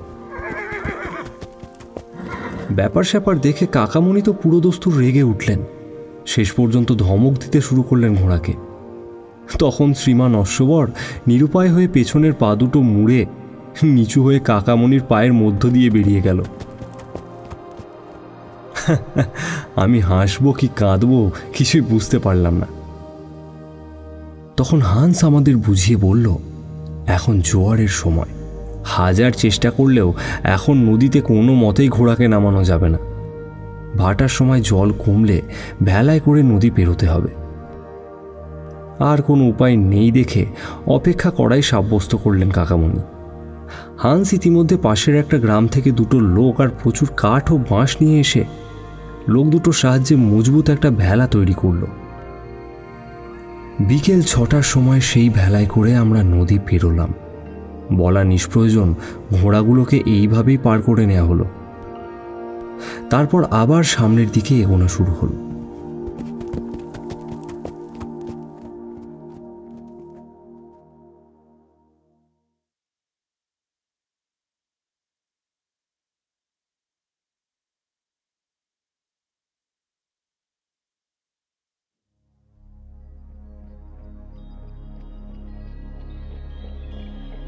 রাত তখন 8টা কি 8:30। রাত অবশ্য ঘড়ির কথায়, আসলে রাতের কোনো চিহ্নই নেই এখানে। দিনের আলো চারিদিকে ছড়িয়ে রয়েছে। আইসল্যান্ডের মতো দেশে জুন ও জুলাই মাসে সূর্যাস্ত বলতে গেলে হয়ই না। রাত 12টার সময় দিনের মতোই দেখায়। শীতটা কিন্তু এর মধ্যে একটু বেশি রকমই পড়ে গিয়েছিল। খিদেও পেয়েছিল সাংঘাতিক রকম। এমন সময় কাছে একটা চাষির বাড়ি দেখতে পেয়ে মন উল্লাসে নেচে উঠল। ওই চাষির বাড়ি তখন আমাদের কাছে রাজপ্রাসাদ। গৃহস্বামী তো আদরে আপ্যায়নে আমাদের একেবারে উদ্যস্ত করে তুলল প্রায়। রাত সেখানে খুব ভালোই কাটল। পরদিন ভোর 5টার সময় সেই চাষি পরিবারের কাছ থেকে বিদায় নিয়ে আমরা আবার বেরিয়ে পড়লাম। এখান থেকে পথ আরও খারাপ। দক্ষিণ দিকে অন্তহীন পাহাড়ের সারি ঠিক মেঘের মতো দেখাচ্ছে। পথ তো একেবারে নির্জন, কোনো জনপ্রাণীর সাক্ষাৎ পাওয়া গেল না পথে। সন্ধ্যার সময় আর একটা ছোট নদী পেরিয়ে নির্জন প্রান্তরের একটা জনহীন পুরো বাড়িতে রাতটা কাটানো গেল। পরদিন নির্জন প্রান্তরের মধ্য দিয়ে এগোনো চলল। মরুভূমির মতো পরিত্যক্ত যেন সেই পথঘাট। আমার কিন্তু মোটেই ভালো লাগছিল না। রাত্রিবেলা ক্রোবল নামে একটা গ্রামে এসে পৌঁছলাম আমরা। কাকামণি হিসেব করে জানালেন যে প্রায় অর্ধেক পথ আমরা অতিক্রম করেছি। 19শে জুন আমরা কঠিন লাভার এবড়োখেবড়ো পথ দিয়ে চললাম। মাঝে মধ্যে দেখতে পেলাম উষ্ণ প্রস্রবণের বাষ্পধারা, কোথাও নুড়ি পাথরের বোঝাই, আবার কোথাও বা পঙ্কিল জলাভূমি, আবার কখনো ঝিলের মাঝে সূর্যের সোনা রোদ্দুর। দূরে স্নেফেলসের চূড়োগুলো সাদা মেঘের মতো দেখাচ্ছে। পরপর কয়েকদিন একটানা ঘোড়ায় চড়ে যেতে যেতে আমি ভীষণ ক্লান্ত হয়ে পড়লাম। কাকামণির কিন্তু এখনো উৎসাহে কমতি নেই। আর এদিকে হান্সের মুখ দেখে তোর মনের অবস্থা বোঝার কোনো উপায়ই নেই। 20শে জুন সন্ধ্যাবেলায় বুদির নামে একটা গ্রামে এসে হাজির হলাম। গ্রামটি একেবারে সমুদ্রের কোল ঘেঁষে। এখানেই হান্সের বাড়ি। রাত্রে তার বাড়িতেই থাকা গেল। হান্সের বুড়ো বাবা আমাদের সাদরে অভ্যর্থনা করলেন। আজকেই হান্সের 7 দিনের মাইনে চুকিয়ে দিলেন কাকামণি। 21শে জুন ভোরবেলায় আমরা আবার তাড়াহুড়ো করে যাত্রা শুরু করলাম। স্নেফেলস আর বেশি দূর নয়, এই একেবারে পৌঁছে গেছি বললেই চলে। স্নেফেলের পূর্বাভাস হিসাবে পথ এবার তাই গ্রানাইট পাথরের ছাওয়া। কয়েক ঘন্টা পর স্নেফেলের আকাশ ছোঁয়া বিরাট শরীর চোখে পড়ল। পাহাড়ের পাকদণ্ডি বেয়ে চলা আরম্ভ হলো এবার। ঘন্টার পর ঘন্টা চলেছি, কিন্তু স্নেফেলসের সঙ্গে ব্যবধান যেন কমতেই চায় না। কাকামণি তো একদৃষ্টে পাহাড়ের দিকে তাকিয়েই আছেন, আর মাঝে মাঝে ডন কুইকজোটের মতো মুঠো উঁচিয়ে চেঁচিয়ে বলছেন, ওই দৈত্যটাকে আমাদের জয় করতেই হবে। যাই হোক, পুরো 4 ঘন্টা চলবার পর স্নেফেলের সানুদেশের গণ্ডগ্রাম স্ট্যাপিতে পৌঁছতে পারলাম। ছোট্ট গ্রাম, মোটে 30টি ঘর। ঘরগুলো আবার কাঠ দিয়ে তৈরি। গ্রামের সর্বত্রই হলুদ রঙের ব্যাসাল্ট পাথর স্তূপাকারে ছড়ানো। স্ট্যাপিতে পৌঁছে আমার কেমন যেন ভয় করতে লাগলো। এবার সত্যি সত্যি তবে স্নেফেলের মধ্য দিয়ে নামতে হবে পাতালের দিকে। একবার পাতালে নামলে যে আর ফিরে আসা সম্ভব হবে না সে সম্পর্কে আমি একেবারে নিশ্চিত ছিলাম। সেই জন্যই মনটা কেমন যেন করতে লাগলো শুধু। হান্সকে আমাদের আসল উদ্দেশ্যটা খুলে বললাম, কিন্তু আশ্চর্য, ওর কি কিছুতেই একটু ভয় ডর নেই? তবে কি হান্স ও কাকামণির মতো পাগল হয়ে গেল নাকি? একটু ভীত বা অবাক না হয়ে সে শেষ পর্যন্ত আমাদের সঙ্গে থাকতে রাজি হলো। বুঝতে পারলাম না, আর আমার রেহাই নেই। হ্যামবুর্গে জোর করে বোঝালে কাকামণি হয়তো নাও আসতে পারতেন, কিন্তু স্নেফেলসের নিচে দাঁড়িয়ে ওকে এ কাছ থেকে নিবৃত্ত করা একেবারেই অসম্ভব। পাহাড়ে তো অনেকেই ওঠে, আগ্নেয়গিরির ক্রেটারও পরীক্ষা করে দেখে অনেকে, কিন্তু ওই ক্রেটারের মধ্য দিয়ে একেবারে পৃথিবীর অভ্যন্তরে নেমে পড়া, তা বলে ভাবলেও শিউরে ওঠে শরীর। একটা প্রশ্ন বারবার আমার মনের মধ্যে উঁকি মারছিল, স্যাকনোইজমের কথা কি সত্যি?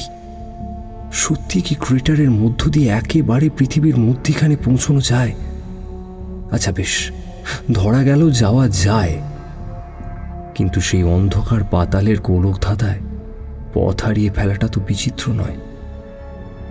তারপর হয়তো ভেতরে নেমেছি, এমন সময় 700 বছরের ঘুম ভেঙে জাগলো আগ্নেয়গিরি।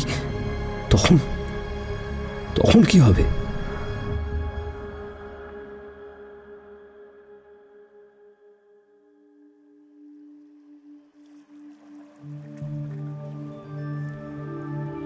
জুন হান্স দুজন লোক ঠিক করল। লোক দুটি আমাদের মালপত্র নিয়ে পাহাড়ের ওপর পর্যন্ত যাবে। কাঁধে বন্দুক নিয়ে, সঙ্গে পাহাড়ে ওঠার লোহা বাঁধানো লাঠি নিয়ে আমরা তৈরি হয়ে নিলাম। হান্স বুদ্ধিমানের মতো 1 বোতল জল নিল সঙ্গে। এই জলে 8 দিন আমাদের চলে যাবে। সকাল 9টার সময় স্ট্যাপিতে লোকজনের কাছ থেকে বিদায় নিয়ে আমরা স্নেফেলে উঠতে শুরু করলাম। স্নেফেলের উচ্চতা 5000 ফুট। প্রকাণ্ড দুটো চূড়ো তার। রিকিয়াভিক থেকে এই চূড়ো দুটো একেবারে মেঘের মতো দেখাচ্ছিল। এখন কাছ থেকে দেখে মনে হলো বরফ মোড়া চূড়ো দুটিতে আকাশের নীল রং ছুঁয়েছে। নীরবে আমাদের পর্বতারোহণের পালা চলল। পথ এত সরু যে একসঙ্গে একজনের বেশি ওঠা যায় না। হান্স যাচ্ছিল আগে আগে পথ দেখিয়ে, পিছনে আমরা। চারপাশে ইতস্তত ছড়িয়ে আছে খনির আকর। জিওলজিক্যাল ইনস্টিটিউটের মতো বরফের মধ্যে পাথর আর খনিজও এখানে নেই। ভূতাত্ত্বিকদের মতে আইসল্যান্ড আগে ছিল সমুদ্রের তলায়। ভূমিকম্পের দরুন জলের অতল থেকে মাথা তুলেছে শূন্যে। তাই বলে অন্যান্য দেশের মতো পলিমাটির চাদর এখানে নেই। এখানকার ভূত্বক লাভায় ঢাকা। এখনও যে আইসল্যান্ডের মাটির নিচে ভীষণ রকমের আগ্নেয় আলোড়ন চলছে, আশেপাশের পর্বত ফাটল দিয়ে উষ্ণ বাষ্প বেরোতে দেখে তা সহজেই বোঝা যায়। আমাদের পথ বড় বড় পাথরে সাজানো, থাকগুলো লাভায় মোড়া। পথ ক্রমশই বিপদসংকুল হয়ে উঠছিল। একেবারে খাড়াই সামনের দিকটা। খুব সাবধানে লাঠি ঠুকে ঠুকে পা টিপে টিপে উপরে উঠতে লাগলাম। উঠতে খুব কষ্ট হচ্ছিল। হান্স কিন্তু দ্রুত পায়ে বেশ সাবলীল গতিতেই চলেছে। আমরা সবাই পিছিয়ে পড়ি বলে একটু দূর থেকেই ওকে আমাদের জন্য থামতে হচ্ছিল। তখনও সত্যিকারের পাহাড়ে চড়ার পালা শুরু হয়নি। সেটা শুরু হলো আরও ঘন্টা 3 পর। ভাগ্যিস হান্সের কথা মতো একটু জিরিয়ে প্রাতরাশ করে নিয়েছিলাম, নইলে আর 1 পা এগোনোরও ক্ষমতা আমার থাকতো না। খাড়াই বেয়ে বেয়ে যতই আমরা উঠতে লাগলাম, পথ যেন ততই বেড়ে চলল। মাটির চিহ্ন মাত্র নেই কোথাও। চারিপাশে শুধু পাথর আর পাথর। পায়ের ধাক্কায় কত ছোটখাটো পাথর যে নিচে গড়িয়ে পড়ল তারই অত্যা নেই। এক এক জায়গায় পথ এত খাড়াই যে হান্স কোনো রকমে আমাদের লাঠির সাহায্যে টেনে তুলল।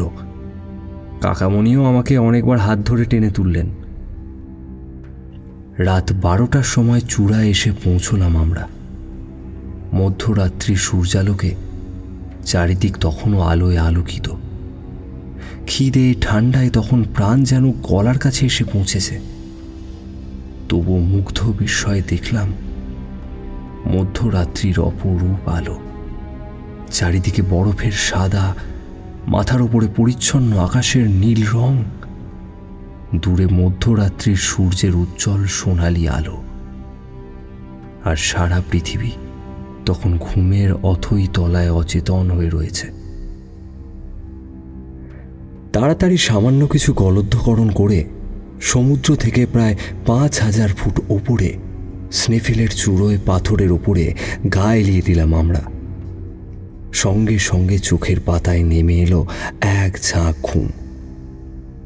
এমন গাঢ় ঘুম আমার অনেক দিন হয়নি।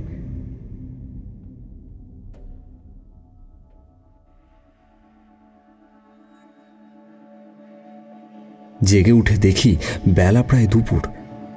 দিগন্তের অন্যান্য পাহাড়ের চূড়োগুলিকে ছোট ছোট প্রাচীরের মতো দেখালো। নদীগুলো যেন সরু সুতো। দক্ষিণ দিকের বরফ ছাওয়া ভূমির ওপরে রোদের রং ঝলমল করছে। পশ্চিম দিকে সমুদ্রের গাঢ় নীল রং। সবকিছুই দেখতে একদম অপূর্ব লাগছিল। এমন সময় কাকামণি আর হান্স আমার সামনে এসে দাঁড়ালো। ওরা দুজনে সেই লোক দুটিকে বিদায় দিতে গিয়েছিল। পশ্চিম দিকে কুয়াশার মতো কি যেন একটা আঙুল দিয়ে দেখালেন কাকামণি। বললেন, অ্যাক্সেল, ওই দেখ, গ্রিনল্যান্ড। অবাক হয়ে বললাম, গ্রিনল্যান্ড? গ্রিনল্যান্ড তো আর এখান থেকে বেশি দূরে নয়, 100 মাইল মাত্র। যাক সে কথা। আমরা এখন স্নেফেলের উপরে দুটো চূড়ো দেখতে পাচ্ছি। একটা তো এইটা যেটার উপর আমরা দাঁড়িয়ে আছি, আর অন্যটা হলো ওই যে কোনটার কি নাম সেটা আমাদের জানার দরকার নেই। হান্সের দিকে তাকালেন কাকামণি। আচ্ছা হ্যাঁ, আমরা যে পাহাড় চূড়োর উপর এখন দাঁড়িয়ে আছি তার নাম কি? এর নাম স্কাটারিস। তবে আর দেরি কিসের? এক্ষুনি তো নামা যেতে পারে। আনন্দে কাকামণি অধীর হয়ে উঠলেন। আমার বুক একবার ভয়ে কেঁপে উঠল। কিন্তু এখন আর ফিরে যাওয়ার কোনো উপায় নেই। হান্সকে কিন্তু একটু বিচলিত দেখালো না। সে সহজভাবেই আমাদের ক্রেটারের দিকে নিয়ে চলল। আমি মুখ অন্ধকার করে চুপচাপ ওদের পিছন পিছন চললাম। স্নেফেলের প্রধান ক্রেটারটার মুখটা মাইলখানেক চওড়া, গভীরতা কম করেও 2000 ফুটেরও বেশি। পাগল না হলে মানুষ কখনো এমন সাংঘাতিক চিমনির মধ্যে নামার কল্পনাও করতে পারে? মুখের কাছ থেকে একটা রাস্তা অনেক দূর পর্যন্ত নিচে নেমে গিয়েছে। হান্সের পিছু পিছু সেই রাস্তা ধরে আমাদের অবতরণ শুরু হলো। দুপুরবেলায় আমরা একটা চাতালের মতো প্রস্তর জায়গায় এসে হাজির হলাম। দেখলাম আগ্নেয়গিরির 3টে জ্বালামুখ সর্বনাশের আভাস নিয়ে অপেক্ষা করে রয়েছে। এক একটা মুখের পরিধি প্রায় 100 ফুট। স্নেফেল যেন আমাদের গ্রাস করবার জন্যই এই গহ্বর 3টে তৈরি করেছে। আমার প্রচণ্ড ভয় করল। গহ্বরগুলোর কাছে গিয়ে নিচের দিকে তাকাতে পর্যন্ত সাহস হলো না। কাকামণি তখন পাগলের মতো ছুটে ছুটে মুখগুলো দেখছেন আর আনমনে বক বক করে চলেছেন। তার রকম সকম দেখে এই প্রথম হান্স একটু অবাক হলো। সে আশ্চর্য হয়ে দাঁড়িয়ে দাঁড়িয়ে দেখতে লাগলো তার কাণ্ড। হঠাৎ কাকামণি তীব্র গলায় চেঁচিয়ে উঠলেন, অ্যাক্সেল, এ কি? সে তীব্র কণ্ঠস্বরে আশপাশ গমগম করে উঠল। আমি তো হঠাৎ এমন চেঁচানো শুনে মনে করলাম কাকামণি বুঝি সেই তলহীন গহ্বরের মধ্যে পড়েই গেলেন। দেখলাম একটা বড় পাথরের সামনে গোল গোল চোখ করে দাঁড়িয়ে রয়েছেন উনি। তাড়াতাড়ি পাশে এসে দাঁড়াতেই কাকামণি আঙুল দিয়ে দেখালেন সেই পাথরটার ওপর কতগুলো রঙিন হরফ খোদাই করা। কোনো কোনো জায়গায় ক্ষয়ে গেলেও কোনো রকমে পড়া গেল। পাথরটার গায়ে লেখা বিস্ময়ে পাথরের মূর্তির মতো দাঁড়িয়ে রইলাম আমি। এবারে আর কাকামণির সিদ্ধান্তকে অহেতুক বলে উড়িয়ে দেওয়া চলবে না। তবে এত কাণ্ড, এত আয়োজন, এত সমারোহকে আর নিছক পাগলামি বলার জো নেই। অসম সাহসী 𝗏 গᴏ আইসল্যান্ডের সেই বিশ্ববিখ্যাত বৈজ্ঞানিক এখানকারই কোনো একটি গহ্বর দিয়ে পাতালে নেমেছিলেন, এই লেখা তারই প্রমাণ বহন করছে। কিরে, আরো প্রমাণ চাই নাকি তোরা? না, এমন অব্যর্থ অকট্ট প্রমাণের পরে আর কোনো কথাই বলা চলে না।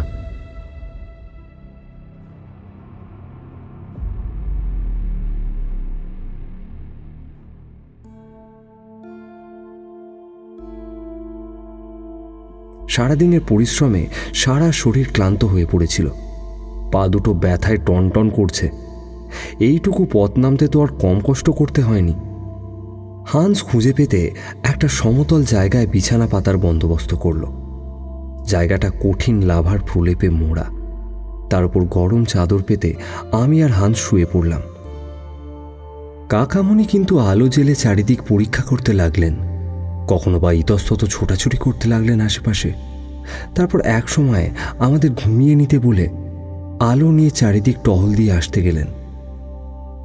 একটু পরে হান্সের দিকে তাকিয়ে দেখি সে নির্বিকারভাবে ঘুমিয়ে রয়েছে। আমার কিন্তু ঘুম আসছিল না। শ্রান্তিতে শরীর এলিয়ে পড়ে রইলাম শুধু, আর দুর্ভাবনায় মনটা ভরে উঠল। কাকামণি কোথায় যে অদৃশ্য হয়ে গেলেন কে জানে। এখনো আলো নিয়ে ফিরে আসছেন না কেন? কিন্তু হঠাৎ কেমন যেন ভয় ভয় করতে লাগলো আমার। মনে হলো অন্ধকারের মধ্যে যেন অসংখ্য অশরীরী আত্মা ঘুরে বেড়াচ্ছে। সেই সব আত্মার উৎপত্তি যেন পাতালের অন্ধকারে।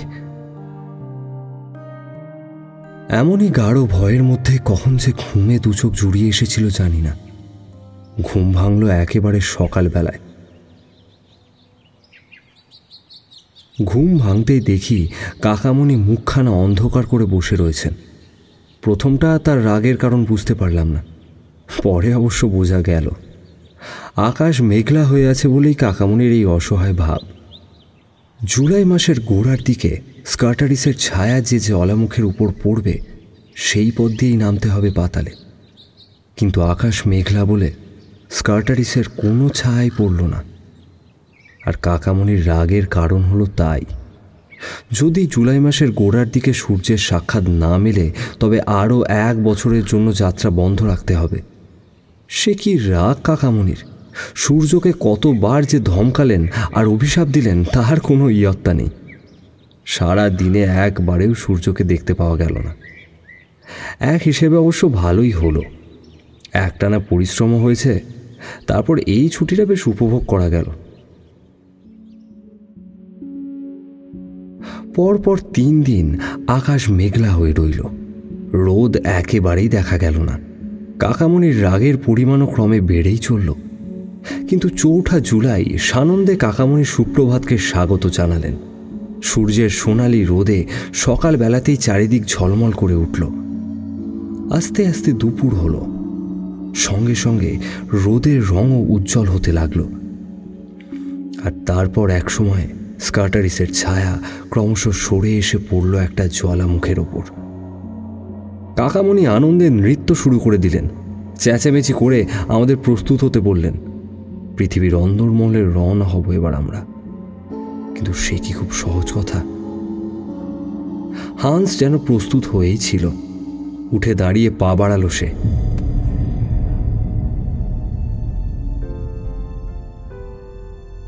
তখন বেলা 1টা বেজেছে। পাথরের খাঁজ কাটা সিঁড়ি দিয়ে পাতালের দিকে নামতে শুরু করলাম। ক্রেটারের পরিধি ক্রমশ বেড়েই গিয়েছে, 100-3 ফুট তো হবেই। আর নিচে আছে পাতাল ছায়া অন্ধকার। গহ্বরের যতটুকু দেখা গেল তাতেই মনে হলো এর পাঁচিল সোজাসুজি নিচে নেমে গিয়েছে। পাঁচিলের গায়ে মাঝে মাঝে খাঁজের মতো পাথর বেরিয়েছিল, তাতেই আমাদের সিঁড়ির কাজ হয়ে গেল। উপরে কোথাও বড় দড়ি বাঁধা গেলে সহজে নিচে নামা যেত, কিন্তু তার জন্য বড় বড় দড়ির তো দরকার। তত বড় দড়ি কি আছে আমাদের? কাকামণি বললেন, এর জন্য এত ভাবনা তোর?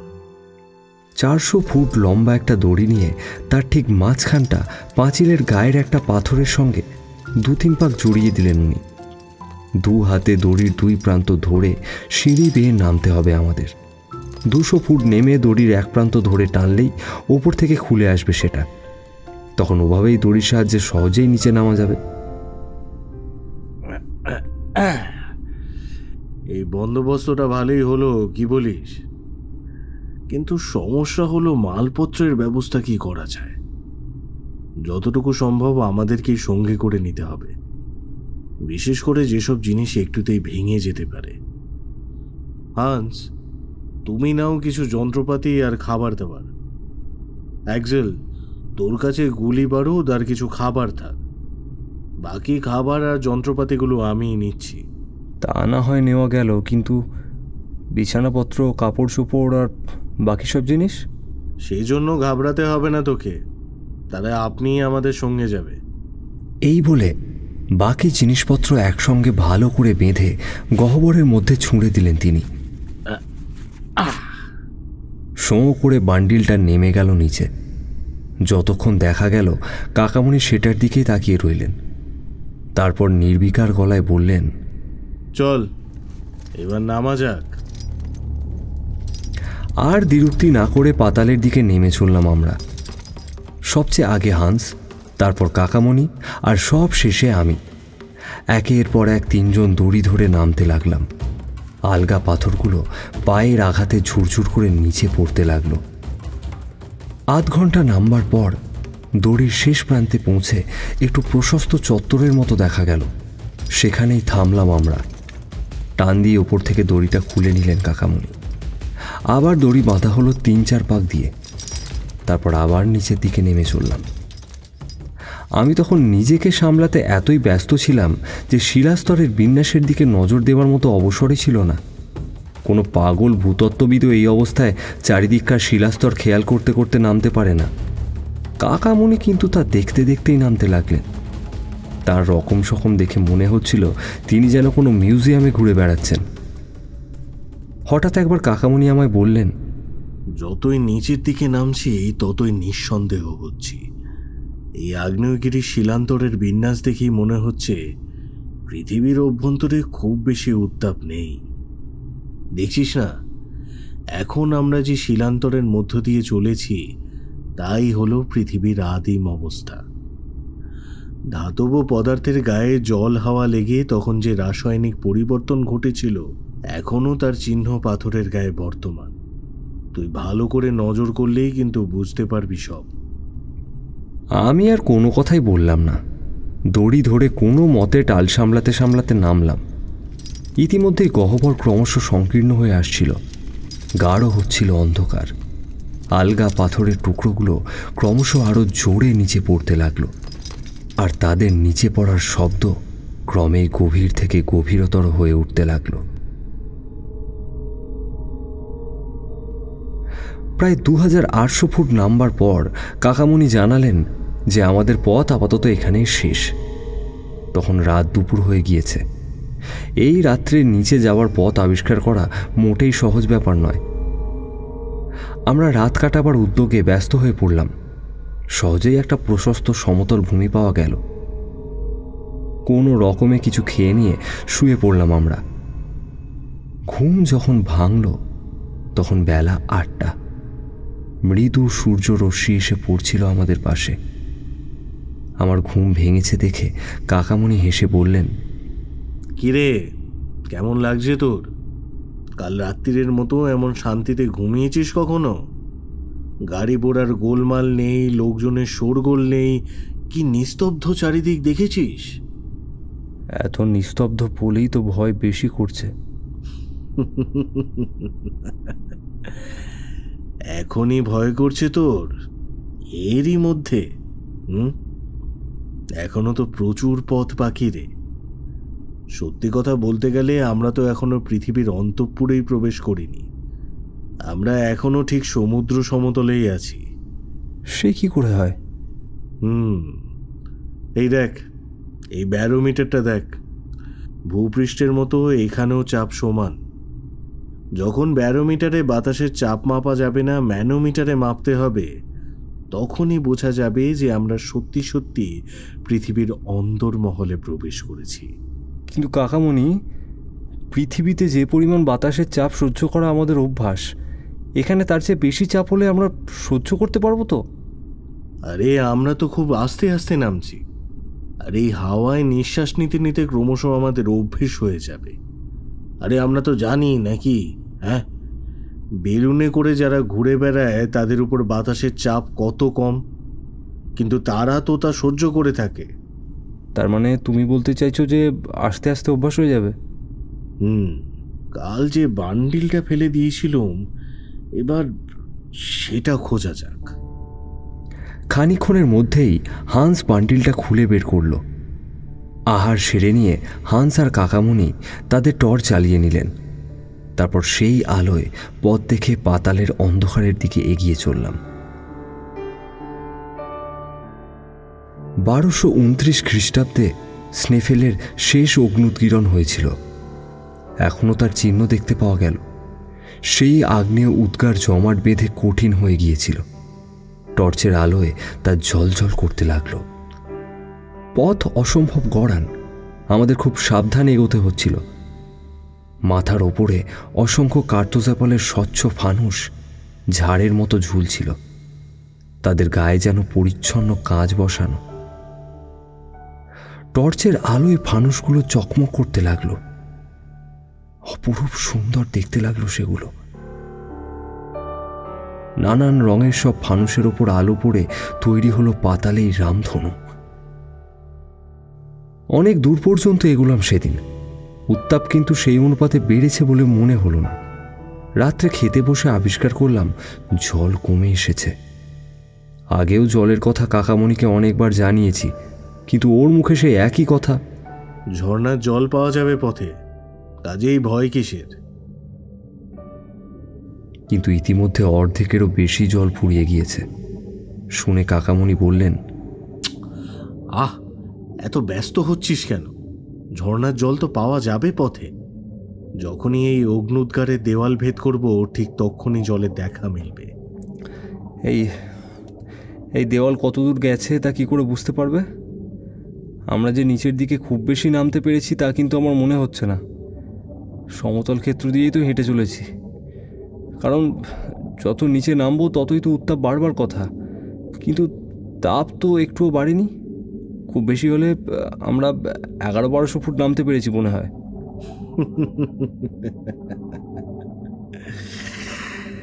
তোর ধারণা ভুল। এখন আমরা সমুদ্র তলের চেয়েও প্রায় 10,000 ফুট নিচে। হ্যাঁ, কি বলছো কাকামণি? কাকামণি অঙ্ক কষে তার সিদ্ধান্তের প্রমাণ দিলেন। পরদিন ভোরবেলাতেই আবার আমাদের চলা শুরু হলো। দুপুরে আমরা দুটো সুড়ঙ্গের মোহনার সামনে এসে দাঁড়ালাম। দুটি পথই সংকীর্ণ, অন্ধকার এবং অপ্রশস্ত। সেখানে দাঁড়িয়ে অনন্তকাল ভাবলেও পথের সন্ধান পাওয়া যেত না। কাকামণি কিন্তু চট করে সিদ্ধান্ত নিয়ে নিলেন।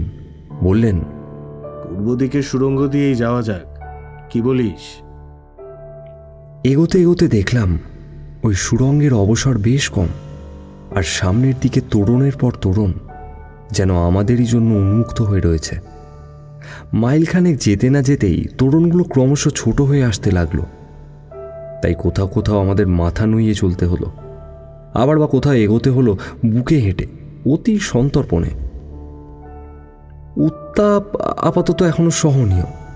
একদা এই পথ দিয়েই তরল আগুনের স্রোত বয়ে গিয়েছিল। ভয়ে আমার শরীর শিউরে উঠছিল। এমনও তো হতে পারে যে এখন কোথাও আবার শুরু হয়েছে অগ্নুৎকীরণ, দ্রবীভূত আগুনের অসহ্য তাণ্ডব, আর তার মানেই নিশ্চিত মৃত্যু। কাকামণি কিন্তু নির্বিকার। এত কষ্ট সহ্য করেও তিনি এগিয়ে চললেন। হান্সেরও দেখলাম তেমনই বিরামহীন গতি। শুধু আমারই এগোতে ভারী কষ্ট হচ্ছিল। সন্ধ্যার সময় আমরা জিরোবার জন্য থামলাম। হিসেব করে দেখলাম যে আমরা সারাদিনে মোট 6 মাইল পথ অতিক্রম করেছি, আর নিচের দিকে নেমেছি প্রায় আধ মাইল। পরদিন ভোরবেলায় আমরা আবার যাত্রা শুরু করলাম। কিছু দূর যাওয়ার পর দেখা গেল সুড়ঙ্গ পথ নিচের দিকে না গিয়ে সমতল ক্ষেত্রেই চলেছে। আমার মনে হলো যেন ক্রমশ ওপর দিকে উঠছি আমরা। চলতে তখন ভারী ক্লান্ত লাগছিল। আস্তে আস্তে চলছি দেখে কাকামণি অধৈর্য হয়ে হাঁক পারলেন। আমি অবসন্ন গলায় বললাম, আর যে পারছি না কাকামণি। কাকামণি যেন অবাক হলেন। পারছিস নে? এমন সুন্দর রাস্তা দিয়ে হাঁটতেও কষ্ট হচ্ছে? মোটে তো 3 ঘন্টা হলো রওনা দিয়েছি। আমার পা যে ভেঙে আসছে। উপরে ওঠা এত সহজ ব্যাপার নয়। কি সর্বনাশ! তুই পাগল হয়ে গেলি নাকি? কোনটা উঁচু কোনটা নিচু তাও জানিস নে? কই, চল চল চল দেখি। কাকামণি তর্জনীর সংকেতে সামনের দিকে পথ দেখালেন।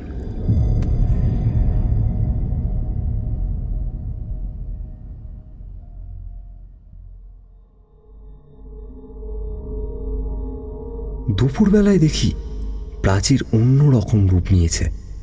আমাদের হাতের আলোয় আর তেমন উজ্জ্বল দেখাচ্ছে না। লক্ষ্য করে দেখি এবার আর অগ্নুদ্গারে গঠিত নয়, পাষাণময়। খানিকক্ষণ বাদেই দেখি চারিদিক চূর্ণপলে আর প্লেট পাথরের ছাওয়া। গ্রন্থি প্রান্তরের প্রাচীর পেছনে পড়ে রয়েছে। ও মাই গড! আমাকে বিস্ময়ে অর্ধস্ফুট চিৎকার করতে দেখে কাকামণি শুধলেন। ব্যাপার কি? এই দেখো কাকামণি, আমরা কোথায় এসে পৌঁছেছি। যে যুগে পৃথিবীতে প্রথম প্রাণের সঞ্চার ঘটেছিল, প্রথম উদ্ভিদ দেখা গিয়েছিল, আমরা এখন সৃষ্টির সেই পরিবেশে এসে উপস্থিত হয়েছি। প্রাচীরের গায়ে আলো ফেলে দেখালাম ওকে। কাকামণি কিন্তু একটু অবাক হলেন না, শুধু নীরবে এগিয়ে চললেন।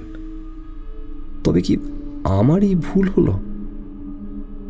হবে হয়তো, কিন্তু আমার সিদ্ধান্ত যদি ঠিক হয়ে থাকে তবে প্রাচীন যুগের উদ্ভিদ জগতের কিছু না কিছু চিহ্ন অবশ্যই পাওয়া যাবে। আমি তারই অপেক্ষায় রইলাম। অল্পক্ষণের মধ্যেই লক্ষ্য করলাম আমরা বালির উপর দিয়ে চলছি। এখানে নদী নেই, সমুদ্রও নেই, তবে বালি এলো কোত্থেকে? তাহলে উদ্ভিদের ধ্বংসাবশেষ ছাড়া আর কিচ্ছু না। একটু পরেই প্রাচীরের গায়েও উদ্ভিদ জগতের অভ্রান্ত চিহ্ন দেখা গেল। কাকামণি কিন্তু তবুও এগিয়ে চললেন। দেখে আর সহ্য হলো না আমার।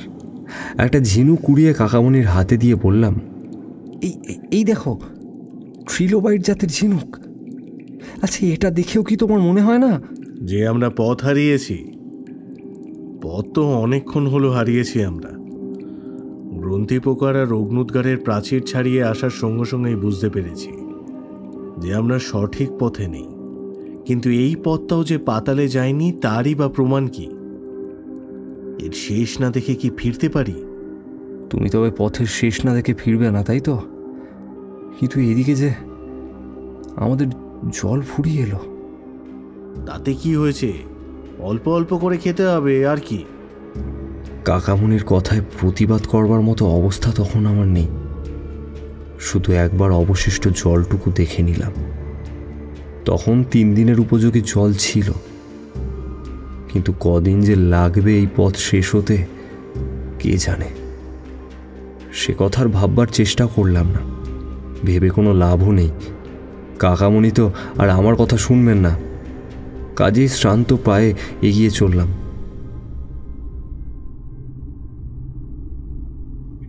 এবার দেখতে পেলাম মার্বেল পাথরের রাজ্যে এসে পৌঁছেছি। সাদা, লাল, নীল, হলুদ, নানান বর্ণের পাথর। কোথাও কোথাও নানা জাতের মাছ ও সরীসৃপের কঙ্কালও ছড়ানো। বুঝতে পারলাম আমরা ক্রমশ সৃষ্টির আদি যুগের দিকে চলেছি। তবে কি আমরা পৃথিবীর অন্দরমহলের কাছাকাছি এসে পৌঁছলাম? আবার সেই অন্ধকার সুরঙ্গের রাত নামল। লণ্ঠনের অল্প আলোয় কোনো রকমে আহার সেরে নিলাম। জল ফুরিয়ে যাওয়ার ভয়ে বেশি জল খাওয়ার সাহস হলো না। অতৃপ্ত তৃষ্ণা নিয়েই আশ্রয় নিলাম প্রস্তর শয্যায়। পরদিন একটানা 10 ঘন্টা চললাম।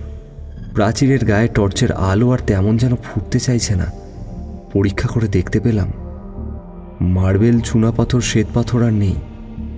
সামনে আছে শুধু ঘন কালো রঙের আস্তরণে ঢাকা সুড়ঙ্গ প্রাচীর।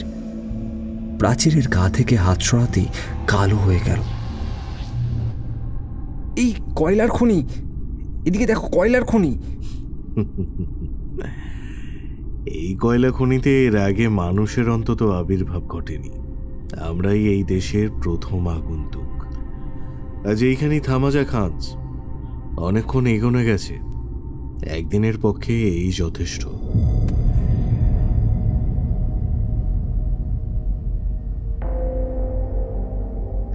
রাত্রির আহার সেরে নিতে বসলাম। আমার একেবারে খাওয়ার রুচি ছিল না। আমার ভাগের জলটুকু আমি পান করলাম। খাওয়া দাওয়া শেষে সবাই শুয়ে পড়লাম। কাকামণি আর হান্স সহজেই ঘুমিয়ে পড়ল, কিন্তু আমার চোখে ঘুম নামল না।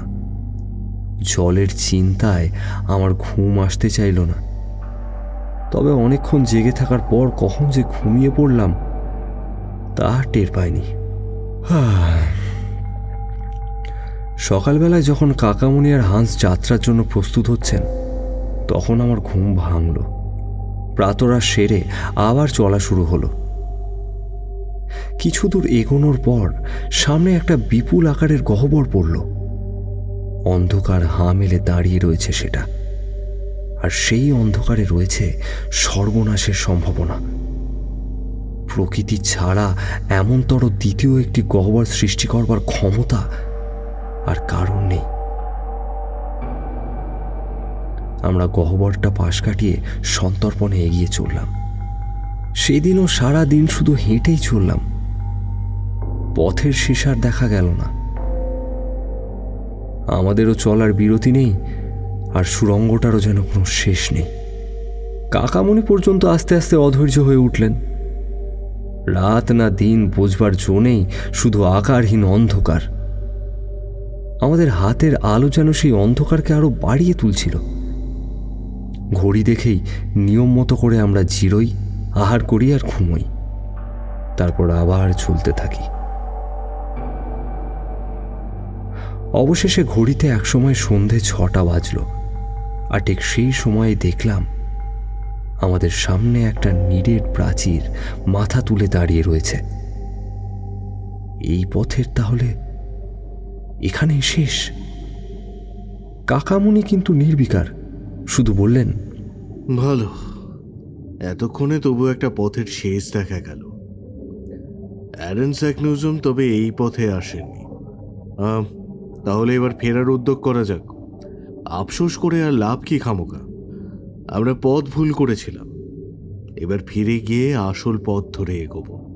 ফিরবে তো নিশ্চয়ই, কিন্তু আর শক্তি কোথায়? নেই মানে? এতটা পথ আসতে পারলাম, আর ফেরবার বেলা পারবো না। কিন্তু কাকামণি, জল যে কালকেই সব ফুরিয়ে যাবে। নিখোঁজে করেছে তোর জলের। জল ফুরিয়ে যাবে বলে কি আমাদের ধৈর্য, সাহস, সংকল্প সবকিছুই ফুরিয়ে যাবে নাকি? এই হতাশার মধ্যেও কেন জানি না হাসি পেল। এই কথার জবাব দেওয়ার সাধ্য আর আমার ছিল না। আমি শুধু ভাবতে লাগলাম, এতটা পথ আসতে লেগেছে 5 দিন। ফিরে যেতেও তো আবার সেই 5 দিনের ধাক্কা। ততদিন কি জল না খেয়ে বাঁচব? কিন্তু এখানে হাত পা ছড়িয়ে বসে থেকেও তো লাভ নেই। গেলেও মৃত্যু, থাকলেও তথৈবচ। সুতরাং বৃথা দেরি না করে তক্ষুনি প্রত্যাবর্তনের উদ্যোগ নিলাম। সে যে কি কষ্ট, কি অসহ্য যন্ত্রণা, তা লিখে বোঝাতে পারবো না। কাকামণির কষ্ট সহ্য করবার ক্ষমতার কোনো তুলনা নেই। দাঁতে দাঁত চেপে এগোতে লাগলেন তিনি। আর হান্সের কোনো কষ্ট হচ্ছে বলে তো মনেই হলো না।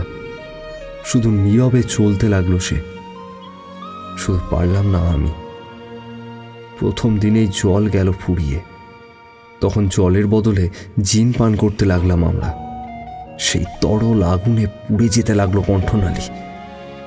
বুক জুড়ে আকণ্ঠ পিপাসা, তো ওই জিনের বোতলের দিকে তাকাতে ইচ্ছা করল না।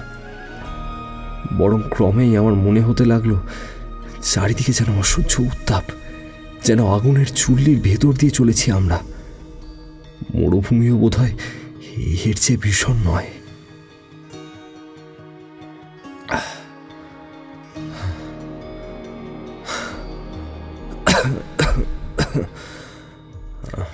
সত্যি সত্যি আর শেষটায় পারলাম না, আর এক পাও চলবার মতো ক্ষমতা রইল না আমার। কতবার যে চেতনা হারালাম তার কোনো হিসাব নেই। কাকামণি আর হান্স আমার চেতনা সঞ্চার করতে লাগলেন। ওদের মুখ দেখে বুঝতে পারছিলাম অসহ্য পিপাসা আর নিদারুণ শ্রমে ওরাও ক্রমশ অবসন্ন হয়ে পড়ছিল। কি করে যে 5 দিন কাটালো জানি না।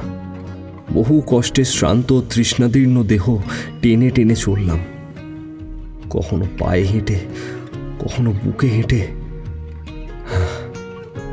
অবশেষে আমরা সেই সুরঙ্গের মোহনার কাছে এসে পৌঁছলাম।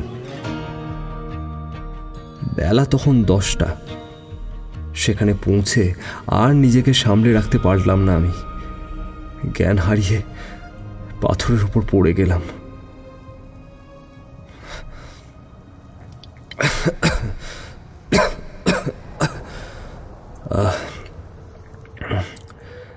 যখন জ্ঞান ফিরল তখন দেখি কাকামণি আমাকে বুকে নিয়ে রুদ্ধস্বরে বলছেন, হায় রে বাছা আমার, কেন তোকে সঙ্গে টেনে আনলাম?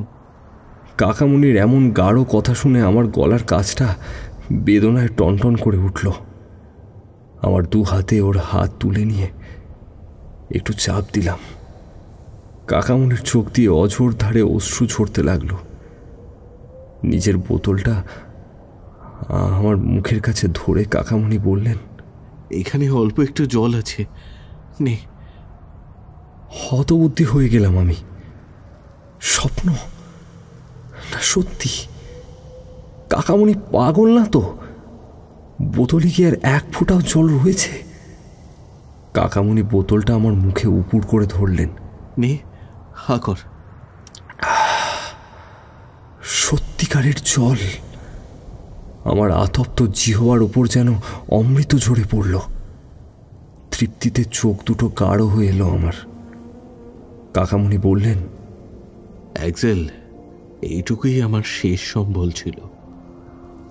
শেষ মুহূর্তের জন্যই তুলে রেখেছিলাম, আর 1 বিন্দুও জল নেই। আমি অনেক আগেই বুঝতে পেরেছিলাম এই পর্যন্ত আসতেই একেবারে মৃতপ্রায় হয়ে পড়বি তুই। তাই জলটুকু তোর জন্যই রেখে দিয়েছিলাম। কতবার তৃষ্ণায় আকুল হয়ে ওই বোতলের দিকে তাকিয়েছি, হাতও বাড়িয়েছি, মনে করেছি 1 ফোঁটা জল খাই, কিন্তু খাইনি। তোর জন্যই রেখেছি অ্যাক্সেল। আর কিন্তু আমাদের 1 ফোঁটাও জল নেই। কাকামণি খালি বোতলটা উপুর করে ধরলেন। এবারে আমিও কেঁদে ফেললাম। কাকামণি কি মানুষ না অন্য কিছু? ওই 1 ফোঁটা জলে আমার তৃষ্ণার জ্বালা সামান্যই কমল বটে, কিন্তু তাতে শরীর বেশ সুস্থ হলো। গলা একেবারে শুকিয়ে গিয়েছিল, এখন আবার খানিকটা ভিজল। আমি কথা বলবার ক্ষমতা আবার ফিরে পেলাম। কাতর কণ্ঠে বললাম,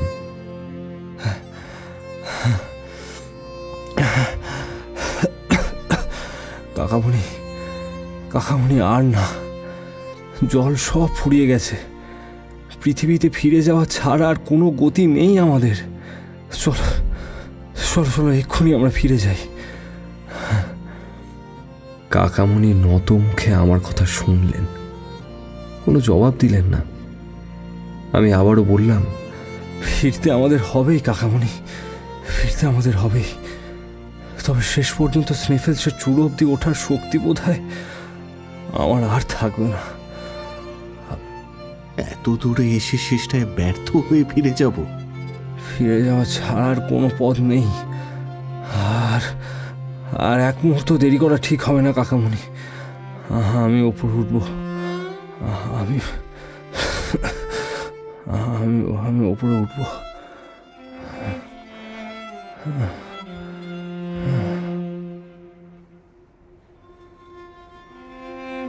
অনেকক্ষণ চুপ করে রইলেন কাকামণি। বিবর্ণ মুখে হতাশার রং লাগলো। মুখ থেকে বোঝা গেল কি করবেন তা ঠিক করে উঠতে পারছেন না। কিন্তু অবশেষে আবার প্রতিজ্ঞার দীপ্তিতে উজ্জ্বল হয়ে উঠল তার চোখ মুখ। অস্ফুট স্বরে বললেন, তুই যে আশা হারিয়ে ফেলেছিস তা আমি জানি একজন, কিন্তু আমার শেষ সম্বলটুকু দিয়ে গলা ভিজিয়েও তোর কি হারানোর সাহসটুকু ফিরে এলো না? এখনো তুই হতাশ হয়ে ফিরে যেতে বলছিস? তোর মনে কি আর কখনো আশার আলো জেগে উঠবে না একসেল? এমন কথা আমি মোটেও আশা করিনি। এই রকম সংকটময় মুহূর্তে কোনো মানুষ যে এরকম কথা বলতে পারে আমার তা ধারণারও বাইরে ছিল।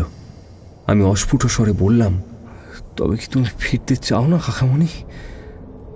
যখন পরিবেশ আমার অনুকূলে তখন কি আর ফিরতে পারি? না, তা কখনো হতে পারে না। বিস্ময়ে অভিভূত হয়ে গেলাম আমি। পরিবেশ তোমার অনুকূলে? কি বলছো তুমি? ঠিকই বলছি। জলের অভাবই তো এখন আমাদের সবচেয়ে বড় বাধা, তাই তো? তুই তো সেই কারণেই ফিরে যেতে চাস। কিন্তু ভেবে দেখ, এবার আমরা ঠিক পথ ধরেই এগোব। আর অ্যারেনস্যাকনুজম এই পথ ধরেই এগিয়েছিল। এই পথেও যদি জল না থাকতো তবে তিনি যেতে পেরেছিলেন কি করে? এই পথে গেলে জল আমরা ঠিক পাবো। কি করে তুমি এতটা নিঃসন্দেহ হলে আমাকে একটু যদি বলো। এই সুড়ঙ্গের ভিতরে খানিক দূরে আমি গিয়েছিলাম। প্রস্তরের স্তরবিন্যাস থেকেই বুঝতে পেরেছি এই পথে জল নিশ্চয়ই আছে। কিন্তু যদি জল না পাওয়া যায়? কলম্বাসের আবিষ্কার কাহিনী জানিস তো? যখন কলম্বাস ঠান্ডায়, খিদে আর উপর্যুপরি বিপদের আঘাতে ভেঙে পড়েছিলেন, যখন তার নাবিকেরা ঠিক করেছিল যে আর অগ্রসর হবে না, তখন তিনি তাদের কাছে মাত্র 3 দিনের সময় চেয়ে নিয়েছিলেন। বলেছিলেন 3 দিনের মধ্যে যদি নতুন কোনো দেশের মাটি চোখে পড়ে তো ভালো, নইলে নিশ্চয়ই তারা দেশেই ফিরে যাবেন। নাবিকেরা সহজেই তাকে সেই সময়টুকু দিয়েছিল, আর তাই তিনি আবিষ্কার করতে পেরেছিলেন আমেরিকা। কিন্তু আমি তোর কাছে 3 দিন সময়ও চাই না এক্সেল। শুধু আজকের দিনটা ধৈর্য ধরে অপেক্ষা কর। যদি জল পাওয়া না যায় তবে প্রতিশ্রুতি দিচ্ছি তোর সাথে কালকেই ফিরে যাব আমি। এই কথায় রাজি না হয়ে উপায় ছিল না। আমি সম্মতি জানালাম। বেশ, তবে 1 সেকেন্ডও দেরি নয়। আর শিগগিরই চল পশ্চিমের সুড়ঙ্গে। অন্য পথে আমাদের যাত্রা আবার শুরু হলো। পা বাড়ানোর সঙ্গে সঙ্গে কেন যেন মনে হলো এই গহ্বর থেকে জীবনে আর ফিরতে পারবো না। কে জানে এই সুড়ঙ্গ ঘুরে ফিরে কোথায় কোন অন্ধকারে গিয়ে মিশেছে। এবারে কখনো গাঢ়, কখনো ফিকে নীল রঙের স্লেট পাথরের প্রাচীর। প্রাচীরের গায়ে কোথাও সোনা বা কোথাও প্ল্যাটিনামের সুতো বিনুনির মতো ঝুলছে। স্লেট পাথরের পর স্বচ্ছ স্ফটিকের মতো ধাতব পদার্থের গ্রন্থিপ্রস্তর। রাশি রাশি অভ্র আমাদের টর্চের আলোয় হীরের মতো জ্বলতে লাগলো। সন্ধ্যের কিছুক্ষণ আগে এই হীরের আলোর ঝলমলানি অন্ধকারের অতলে মিশে গেল। আবার আমরা আভাহীন গ্রন্থিপ্রস্তরের প্রাচীরের পাশ দিয়ে চলতে লাগলাম। আরো ঘন্টা 2 কাটল, কিন্তু জলের কোনো চিহ্ন দেখা গেল না। ক্রমশ আবার যন্ত্রণা বেড়ে চলল আমার। বুঝতে পারছিলাম কাকামণিদের আমার চেয়েও বেশি কষ্ট হচ্ছে, কিন্তু তবুও থামলেন না কাকামণি। এক টানা এগিয়ে চললেন। ক্রমশ আমার আর হাঁটবার শক্তি রইল না। পা যেন আর চলতেই চাইছে না। তবুও কোনো মতে ধুঁকতে ধুঁকতে এগিয়ে চললাম। তারপর এক সময় অস্ফুট আর্তকণ্ঠে চিৎকার করে জ্ঞান হারিয়ে পাথরের উপর পড়ে গেলাম।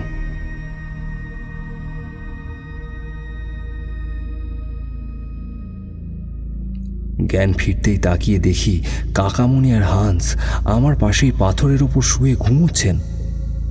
আর আমার অবস্থা মৃত্যুর চেয়েও ভয়ঙ্কর। তখন অতন্দ্র চোখে তাকিয়ে রইলাম অন্ধকারের দিকে। অনেকক্ষণ বাদে হঠাৎ দেখতে পেলাম হান্স ঘুম থেকে উঠে একটা টর্চ হাতে নিয়ে আস্তে আস্তে কোথায় যেন চলে গেল। তবে কি আমাদের মৃত মনে করে পালিয়ে যাচ্ছে ও?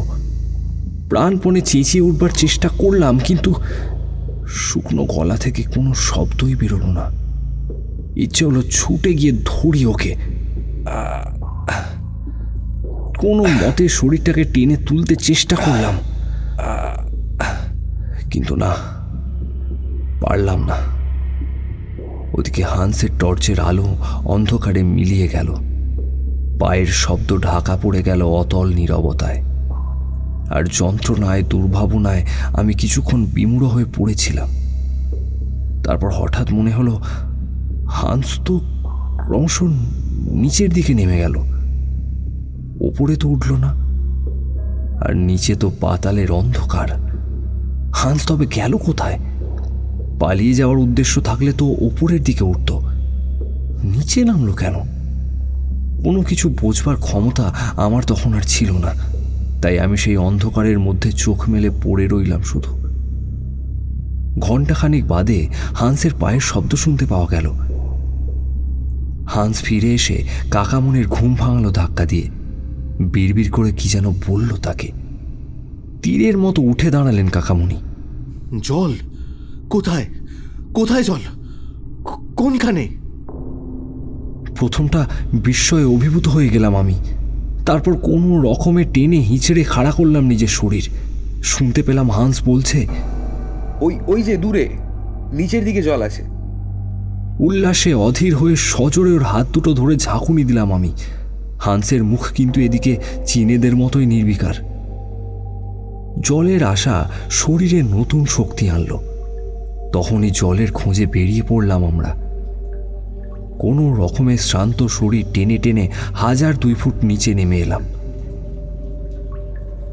রুদ্ধশ্বাসে কান পেতে শুনতে পেলাম গ্রন্থি পাথরের কঠিন দেওয়াল ভেদ করে দুরাগত বজ্র নির্ঘোষের মতো কি যেন এক উদার আওয়াজ শোনা যাচ্ছে।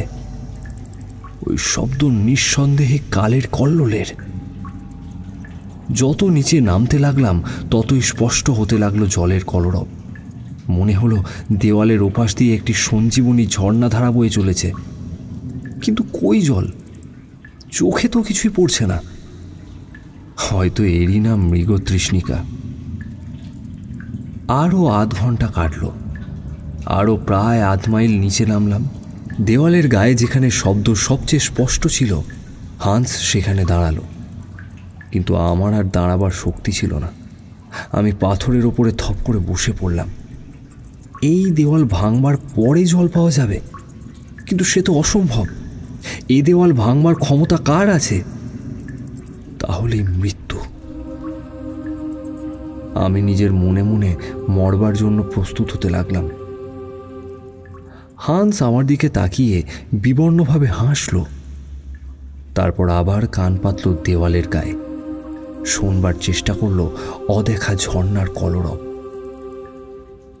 আর তারপরেই ওর বিরাট গাঁইতিটা হাতে তুলে নিল। কোনো দিকে না তাকিয়ে এক মনে আস্তে আস্তে পাথরে আঘাত করতে লাগলো।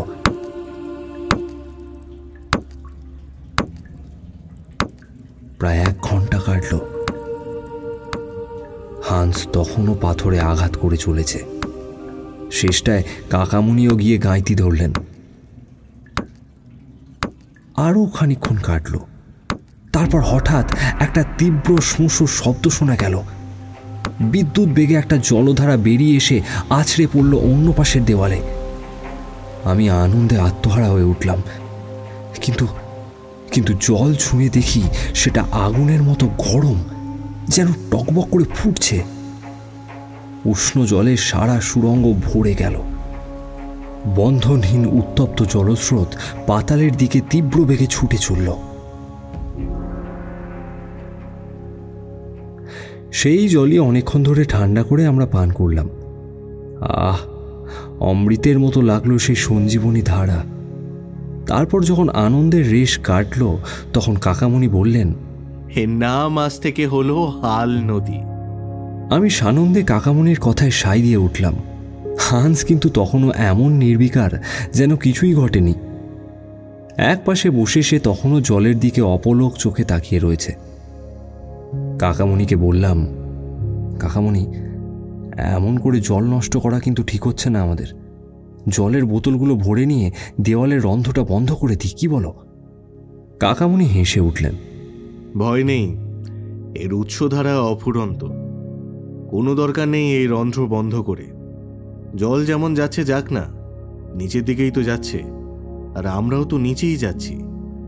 জলস্রোত অনুসরণ করে চললে পথ হারানোরও ভয় থাকবে না, তার সাথে জলের অভাবও ঘটবে না কখনো। আরে যদি উৎস ফুরিয়ে যায়? না না, তা যাবে না। জলের এত স্রোত দেখেই বোঝা যাচ্ছে যে এর উৎস অনেক উপরে, এ উৎস ফুরোবে না। উৎফুল্ল মনে খাওয়া দাওয়ার ব্যবস্থায় ব্যস্ত হয়ে পড়লাম। অনেক দিনের পর আজ খেয়ে দিয়ে ভালো করে ঘুমানো যাবে। অন্তহীন অন্ধকার ভেদ করে পাতালের দিকে জলধারা এগিয়ে চলল, ঠিক যেন আমাদের বিনি মাইনের পথ প্রদর্শক।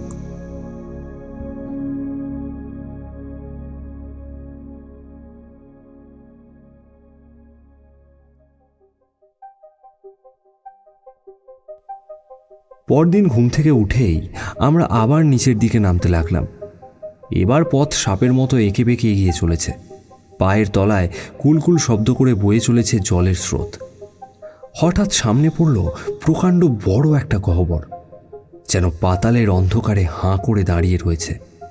গহ্বরের মধ্য দিয়ে রাস্তা একরকম সোজা নিচে নেমে গিয়েছে। সেদিকে দেখে কাকামণি চেঁচিয়ে উঠলেন। হান্স দড়ি বের করে আমাদের কোমরে বাঁধল, যাতে কেউ যদি পড়েও যায় তবে অন্য দুজনের সাহায্যে আত্মরক্ষা করতে পারব। 19 জুলাই থেকে 27 জুলাই পর্যন্ত একটানা নিচে চললাম আমরা, কিন্তু সেই প্রকাণ্ড গহ্বর যেন আর শেষই হলো না। সে একেবারে অতল নিথর। কাকামণি বললেন, এখন আমরা কোথায় আছি জানিস? আটলান্টিক মহাসাগরের নিচে। কি বলছো কাকামণি? এখন আমাদের মাথার উপর প্রখর ভয়ঙ্কর আটলান্টিক? অসম্ভব। কে বলল অসম্ভব? আমরা সত্যি সত্যি এখন আটলান্টিকের নিচেই, অবশ্য এত নিচে যে আমাদের কাছে সবই সমান। 29 জুলাই সন্ধ্যার সময় আমরা একটা বিশাল গুহার মধ্যে প্রবেশ করলাম। সেখানেই সেই রাতটা কাটানো গেল। পরদিন ভোরে আবার যাত্রার প্রস্তুতি চলল। গ্রানাইট পাথরের মেঝের ওপর থেকে তখনও সেই জলস্রোত বয়ে চলেছে। কাকামণি হিসাব করে বলতে লাগলেন, আজ পর্যন্ত আমরা মোটে 155 মাইল পথ চলেছি। মাথার উপরে এখনো আটলান্টিক গর্জাচ্ছে। হয়তো এখন সমুদ্রের উপরে চলেছে ঝড় ঝঞ্ঝা বজ্রপাত, উন্মাদ হয়ে নাচছে ঢেউগুলো। হয়তো কোনো জাহাজ ডুবতে চলেছে, হয়তো। কাকামণির কথা থামবে না দেখে আমি বাধা দিলাম। বললাম, আচ্ছা কাকামণি, সব শুদ্ধ এখন আমরা কতটা নিচে? 48 মাইল। এত নিচে নেমেছি, অথচ দেখ কোনো রকম কষ্টই কিন্তু আমাদের হচ্ছে না। শুধু কানের মধ্যে সামান্য চাপ, তাও ক্রমশ সহ্য হয়েই যাবে। ক্রমশই আমরা নিচে নেমে চলেছি। পথ কোথাও ঢালু, কোথাও একেবারে সোজা নেমে গিয়েছে পাতালের দিকে অন্য পৃথিবীর সন্ধানে। 31 জুলাই আমরা ক্রমাগত নেমেই চললাম, কিন্তু পথের আর শেষ নেই। শুধু অজ্ঞাত পথে এগিয়েই চলেছি আমরা। এই কদিনে আমাদের আর কোনো বিপদ ঘটেনি। শুধু 7ই অগাস্ট আমি এক ভয়ানক বিপদে পড়লাম। আমি চলছিলাম সকলের আগে, পিছনে কাকামণি আর হান্স। কাকামণির হাতে একটা আলো আর আমার হাতে একটা। পথের দুপাশের দৃশ্য দেখতে দেখতে চলেছি। হঠাৎ একটা বাঁক ঘুরতেই দেখি আমি একলা। কাকামণি আর হান্সকে চারপাশে কোথাও পেলাম না। অগত্যা যে পথ ধরে এসেছিলাম সেই পথেই ফিরে চললাম। কিন্তু অনেকক্ষণ ঘুরেও কাকামণি বা হান্সের সাক্ষাৎ পেলাম না। ওদের সাক্ষাৎ না পাওয়ার মানে আমি সহজেই বুঝতে পারলাম। ভয়ে আমার সারা শরীর ছমছম করে উঠল। বিমূঢ় হয়ে দাঁড়িয়ে রইলাম কিছুক্ষণ। তারপর সম্বিত ফিরতেই খুব জোরে চেঁচিয়ে কাকামণিকে ডাকলাম, কিন্তু কর্কশ প্রতিধ্বনির অট্টহাসি ছাড়া আর কিছুই শুনতে পেলাম না। এই পাতালে তো একটাই পথ, তবে আমি পথ হারালাম কি করে? হঠাৎ মনে পড়ল সেই জলধারার কথা। সেই জলরেখা ধরে হাঁটলেই তো আবার সেই গুহায় পৌঁছানো যাবে। হেঁট হয়ে জলে হাত মুখ ধুতে যাচ্ছি, তখনই সমস্ত আশা ভরসার শোচনীয় বিনাশ ঘটল। কি সাংঘাতিক! পথের উপর জলের চিহ্ন মাত্র নেই, শুধু শুকনো গ্রানাইট পাথর দাঁত বের করে রয়েছে আমার সামনে। মাথায় যেন সারা পৃথিবী ভেঙে পড়ল আমার। ভাববার শক্তি পর্যন্ত রইল না। একেই হয়তো পুঁথিপত্রে জীবন্ত সমাধি বলে। গহীন নীরবতা যেন শব্দহীন অট্টহাসিতে আমাকে টিটকিরি করতে লাগলো। আমার সমস্ত চৈতন্য ঝিমঝিম করে উঠল। কখন যে অন্যমনস্কভাবে চলতে চলতে ভুল পথে এসে পড়েছি তা বুঝতেই পারিনি। এখন কি করে কাকামণির সন্ধান পাওয়া যায়? তবে কি পাতালের এই অন্ধকারে আমি মারা পড়ব? মনে পড়ল পৃথিবীর আলো হাওয়ার কথা, শ্যামল স্নিগ্ধতার কথা, গ্লোবেনের কথা। বেদনায় গলার কাছটা টনটন করে উঠল আমার। তারপর এক জায়গায় নিরুপায় হয়ে বসে সমস্ত ব্যাপারটাকে খুঁটিয়ে দেখার চেষ্টা করলাম। এখনো আমার সঙ্গে দিনে কাটানোর উপযোগী খাবার রয়েছে, আর রয়েছে এক বোতল জল। সেই ভরসায় ভূমিশয্যা ছেড়ে উঠলাম। যদি আবার জলস্রোতের সাক্ষাৎ পাওয়া যায়, অন্ততপক্ষে যদি কোনো রকমে স্নেফেলের উপরে উঠতে পারি, তাতেই আমার জীবনটা বাঁচাতে পারব। আধ ঘন্টা ধরে এগিয়ে চললাম। পথের চেহারা, দেওয়ালের রং, পাথরের কুচি দেখে পথ চেনবার চেষ্টা করলাম, না, কিন্তু পারলাম না। তবুও দ্রুত পায়েই এগোলাম। চলতে চলতে হঠাৎ এক জায়গায় কিসের সঙ্গে যেন ধাক্কা লাগলো। হাত বাড়িয়ে দেখতে পেলাম আমার সামনের নিরেট পাথরের দেওয়াল। বোধহয় আমাকে এই অবস্থাতে ব্যঙ্গ করার জন্য তার সৃষ্টি। সর্বনাশ! আমি এবার এগোবো কি করে? তাহলে কি আমার আর বাঁচার ভরসা নেই? শুধু অসহায়ভাবে মৃত্যুর প্রতীক্ষা করা ছাড়া আর কোনো উপায় নেই আমার কাছে। দুঃসহ নিরাশায় পাগলের মতো মেঝেতে মুখ ঘষতে লাগলাম। চেঁচিয়ে শেষবারের মতো কাকামণিকে ডাকবার চেষ্টা করলাম, কিন্তু গলা দিয়ে কোনো শব্দ বেরোল না। এদিকে আস্তে আস্তে নিস্তেজ হয়ে আসতে লাগলো আলো, আর সামান্য কিছুক্ষণই তার আয়ু। শূন্য চোখে ক্রমক্ষীয়মান আলোর দিকে তাকিয়ে রইলাম। আলো ধীরে ধীরে নিভে আসছে। চারপাশে কারা যেন ছায়ার মতো নাচছে। অন্ধকারের চাপ ঘন হচ্ছে ক্রমশ, যেন ধীরে ধীরে পিষে মারবে আমাকে। তারপরে এক সময় দপ করে নিভে গেল। একেবারে অন্ধকার, অন্ধকার, অন্ধকার, চারিদিকে শুধুই অন্ধকার। গভীর, সুতীক্ষ্ণ, অন্তহীন অন্ধকার। সেই অন্ধকার স্পর্শ করা যায়, জড়ানো যায় হাতে। ভয়ে শিরশির করে উঠল আমার গা। যদি মরি, তবে যেন আলোয় মরি। আমার একটু আলো লাগবে, একটু আলো, একটু আলো, আলো চাই আমার, আমার আমার আলো চাই, আলো, আলো, আলো। তারপরেই আমি আবার জ্ঞান হারিয়ে ফেললাম।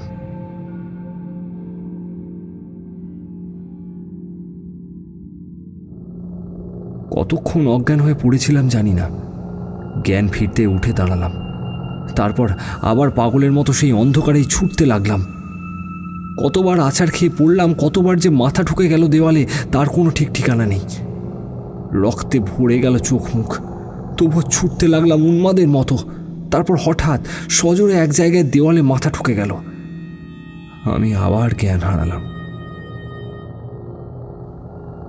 জ্ঞান ফিরতে শুনতে পেলাম দূরে, বহু দূরে বজ্র গর্জনের মতো একটা শব্দ হচ্ছে। কিসের শব্দ ঠিক বুঝতে পারলাম না। উৎকর্ণ হয়ে সেই শব্দ বারবার শোনবার চেষ্টা করলাম। মিনিট কয়েক পরে সেই আশ্চর্য শব্দ থেমে গেল। বুঝতে পারলাম আমি পাগল হয়ে যাচ্ছি। ওই শব্দের সৃষ্টি আমার মগজের স্নায়ুর শিরা উপশিরায়। এর বাস্তবে কোনো অস্তিত্ব নেই।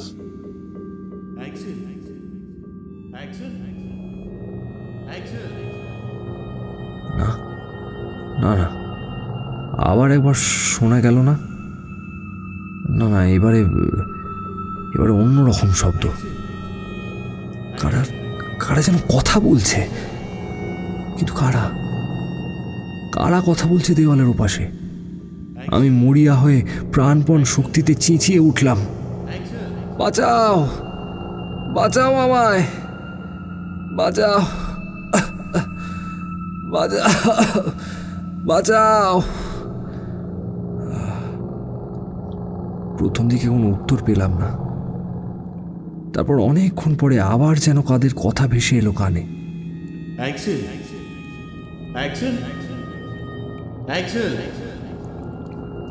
হ্যাঁ,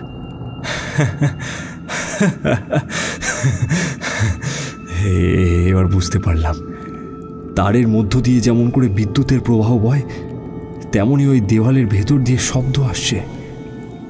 আমার কথা ওদের শোনাতে হলে ওই দেওয়ালে মুখ লাগিয়ে বলতে হবে আমাকে। দেওয়ালে মুখ রেখে ডাকলাম, কাকামণি। আমি উৎকর্ণ হয়ে রইলাম উত্তরের জন্য। এক এক পলক যেন এক একটা যুগ। অবশেষে আমার কানে এলো কাকামণির গলা। অ্যাক্সেল, এ কি তোর গলার শব্দ? কিন্তু তুই কোথায়? কাকামণি, আমি অ্যাক্সেল। পথ হারিয়ে ফেলেছি। আলোটাও নিভে গিয়েছে। সেই জলের রেখাটাই বা কি হলো? জলস্রোতও হারিয়ে ফেলেছি কাকামণি। আমাকে বাঁচাও তুমি। কোনো ভয় নেই। গ্যালারির রাস্তা ধরে তোকে কত খুঁজেছি, তোর নাম ধরে কত ডেকেছি, বন্দুকের শব্দ পর্যন্ত করেছি। অ্যাক্সেল, আর একটু সাহস করে থাক। পরস্পরের গলা শোনা যাচ্ছে, অথচ কেউ কারোর কাছে যেতে পারছি না। কি করা যায় একটু ভেবে নি আমি। একটু অপেক্ষা করে থাক তুই। হ্যাঁ কাকামণি, আমাদের মধ্যে দূরত্ব কতটা বলতে পারবে? তোর কাছে ফসফরাস দেওয়া নোমিটারটা আছে তো? তুই ঘড়ি ধরে আমার নাম উচ্চারণ কর, আমিও ঘড়ি ধরে শুনছি। তারপর খেয়াল রাখ ঠিক কত সময়ে আমার কথা শুনতে পাস। আমি দেওয়ালে মুখ রেখে কাকামণিকে ডাকলাম। একটু পরেই শুনতে পেলাম আবার সেই নাম। হ্যাঁ, কত সময় লাগলো? 40 সেকেন্ড। তাহলে শব্দ আসতে ঠিক 20 সেকেন্ড লেগেছে। শব্দ সেকেন্ডে 1120 ফুট চলে।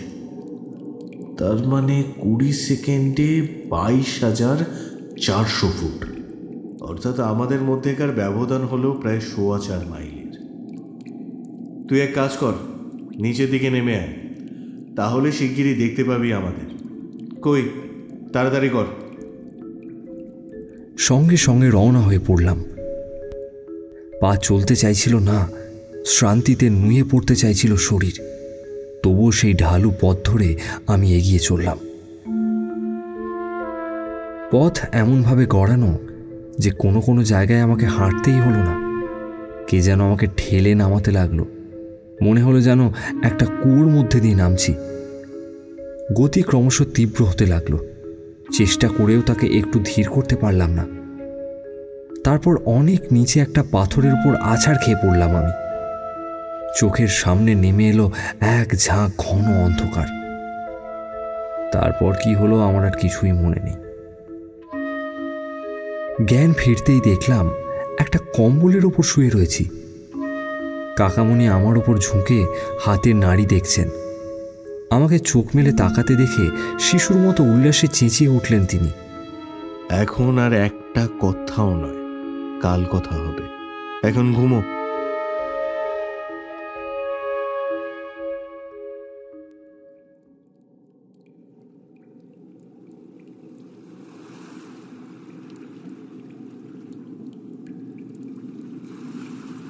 ভোরবেলায় আমার ঘুম ভাঙল। চারিদিক স্বচ্ছ আলোয় উজ্জ্বল। দূরে, অনেক দূরে কিসের যেন শব্দ হচ্ছে, ক্ষীণ অথচ স্পষ্ট। মৃদু অথচ উদাত্ত সেই শব্দ যেন দূরে বেলাভূমির ওপরে সমুদ্র তরঙ্গ এসে আছড়ে পড়ছে। প্রথমটা হতভম্ব হয়ে গেলাম। এ স্বপ্ন না সত্যি? না, স্বপ্ন তো নয়, স্পষ্ট শুনতে পাচ্ছি তরঙ্গের শব্দ। তবে কি? কেমন আছিস এখন? ভালো আছি, কিন্তু ওটা কিসের শব্দ হচ্ছে গো? আরে তো উজ্জ্বল আলোই বা কিসের? আস্তে আস্তে সব বুঝতে পারবি, শুধু আজকের দিনটা ধৈর্য ধরে থাক। এখন খোলা হাওয়া লাগলে তোর অসুখ করতে পারে। আমি চমকে উঠলাম। খোলা হাওয়া? কি বলছো তুমি? ঠিকই বলছি, হাওয়া এখন প্রবল। এমন অবস্থায় তোর চলাফেরা করাটা ঠিক হবে না। আজকের দিনটা বরং জিরিয়ে নে, নইলে কাল সমুদ্র যাত্রায় তোর কিন্তু অসুখ করবে। আমি আরও হতভম্ব হয়ে পড়লাম।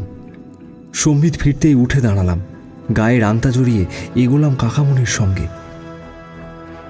অল্পক্ষণ পরেই চোখ ধাঁধানো দিগন্ত প্রসারী উজ্জ্বল আলো পিছলে পড়ল আমার উপরে।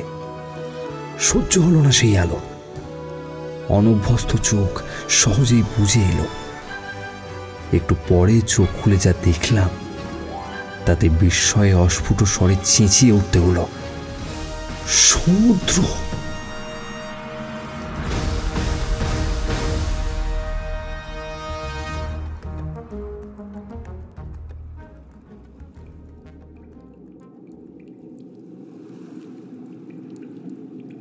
ওটা কিসের শব্দ হচ্ছে গো? আরে তো উজ্জ্বল আলোই বা কিসের? আস্তে আস্তে সব বুঝতে পারবি, শুধু আজকের দিনটা ধৈর্য ধরে থাক। এখন খোলা হাওয়া লাগলে তোর অসুখ করতে পারে। আমি চমকে উঠলাম। খোলা হাওয়া? কি বলছো তুমি? ঠিকই বলছি, হাওয়া এখন প্রবল। এমন অবস্থায় তোর চলাফেরা করাটা ঠিক হবে না। আজকের দিনটা বরং জিরিয়ে নে, নইলে কাল সমুদ্র যাত্রায় তোর কিন্তু অসুখ করবে। আমি আরও হতভম্ব হয়ে পড়লাম। সম্বিত ফিরতেই উঠে দাঁড়ালাম, গায়ে রাংতাটা জড়িয়ে এগোলাম কাকামণির সঙ্গে। অল্পক্ষণ পরেই চোখ ধাঁধানো দিগন্ত প্রসারী উজ্জ্বল আলো ঠিকরে পড়ল আমার উপরে। সহ্য হলো না সেই আলো। অনভ্যস্ত চোখ সহজেই বুঝে এলো। একটু পরে চোখ খুলে যা দেখলাম তাতে বিস্ময়ে অস্ফুট স্বরে চেঁচিয়ে উঠতে হলো, সমুদ্র! হ্যাঁ, সমুদ্রই। এই সমুদ্রের নাম আমি দিয়েছি লেডেনব্রক সাগর। নীলাঞ্জিত সমুদ্রের ঢেউ উচ্ছ্বাসিত হয়ে আছড়ে পড়ছে বেলাভূমির সোনালি বালিতে, আর সেই সোনালি বালিতে চিকচিক করছে ঢেউয়ের রূপলি ফেনি। দেখতে একেবারে সমুদ্রের মতো, কিন্তু এ অন্য পৃথিবীর সমুদ্র, পাতালের। তাই যেন একটু নিষ্প্রাণ। চারিদিকে যে উজ্জ্বল আলো তা সূর্যলোক বা চন্দ্রলোক কিছুই নয়। আরোরা বোরিয়ালিসের মতো এও এক ধরনের বৈদ্যুতিক আলো। নিঃসীম শূন্যে তখন অসম্ভব মেঘ করেছে, যে কোনো মুহূর্তে মুষলধারে বৃষ্টি পড়তে পারে। বিস্ফারিত চোখে এই অলৌকিক দৃশ্যের দিকে তাকিয়েই রইলাম আমি। মনে হলো পৃথিবী ছেড়ে যেন অন্য কোনো গ্রহে এসে পড়েছি। পাথরের অন্ধকার গহ্বরে ৪৭ দিন কাটানোর পর এমন উন্মুক্ত বাতাস আর নীলাঞ্জিত সমুদ্র আমাকে আশ্বাস দিল, শক্তি দিল। উপকূল ধরে হাঁটতে লাগলাম কাকামুনির সঙ্গে। উপকূল অসম্ভব আঁকা বাঁকা, শুধু পাথর আর পাথর। কোনোখানে পাহাড়ের ফাটলের মধ্যে দিয়ে বয়ে চলেছে ঝর্ণাধারা, কোথাও বা উষ্ণ প্রস্রবণ থেকে উড়ছে গরম তাপ। একটু দূরে গভীর জঙ্গল দেখা গেল। সেই জঙ্গলের ভেতর ঢুকতেই কেমন যেন শীত করতে লাগলো আমার।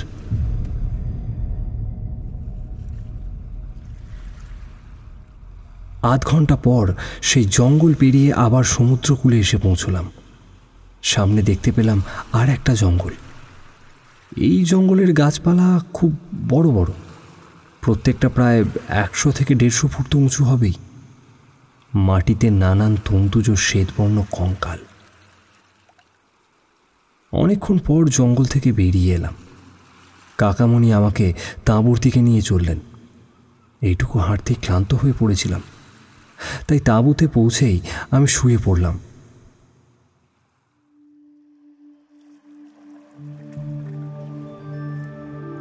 পরদিন সকালবেলায় ঠিক করলাম অনেক দিন পর স্নান করব। স্ফটিক স্বচ্ছ উজ্জ্বল জলে স্নান করে উঠবার পর সারা শরীরে স্বাস্থ্যের আবির্ভাব অনুভব করলাম, আর খিদেও লেগেছিল বেশ। তাড়াতাড়ি আহারও সেরে নিলাম। অল্পক্ষণ পরে কাকামণি জানালেন, এবারে সমুদ্রে জোয়ার আসবে। পাতালের সমুদ্রেও জোয়ার ভাটা হয়? আশ্চর্য। আশ্চর্য কিছুই নয়, স্বাভাবিক। পৃথিবীর সব কিছুই তো অভিকর্ষের অধীন। আচ্ছা কাকামণি, এখন আমরা কোন জায়গায় রয়েছি? আইসল্যান্ড থেকে প্রায় 450 মাইল দক্ষিণ পূর্ব দিকে। আর পৃথিবীর উপর থেকে কতটা নিচে নেমেছি জানিস? প্রায় 110 মাইল। এখন আমাদের মাথার উপরে স্কটল্যান্ড নয়তো ইংল্যান্ড। হ্যাঁ, এবার এই সমুদ্র পেরোনোর ব্যবস্থা করতে হবে। হ্যাঁ, জাহাজ বা নৌকা করে পেরোনোর কথা তো বলিনি। জঙ্গল থেকে কাঠ কেটে ভেলা বানিয়ে নেব। এখন আবার গাছ কাটতে হবে? কাটা অনেকক্ষণই হয়ে গেছে, চল দেখে আসবি। কাকামণির সঙ্গে মাইলখানেক দূরে গিয়ে দেখি হান্স কাঠের টুকরো গুঁড়ি দিয়ে বেশ মজবুত করে একটা ভেলা তৈরি করছে। পরদিন সন্ধ্যার সময় ভেলা তৈরি হলো। লম্বায় প্রায় 10 ফুট, চওড়ায় ওই মোটামুটি 5 ফুট। 3 জনে ঠেলে ভেলাটিকে জলে নামালাম। জলের ওপর বেশ সুন্দর দেখালো আমাদের জলপথকে। তখন অন্ধকার গাঢ় হয়েছে বলে ভেলাটিকে দড়ি দিয়ে একটা পাথরের সঙ্গে বেঁধে রাখা হলো। কাল ভোরে এই ভেলায় চড়েই আমরা পাড়ি দেব অথই সমুদ্রে।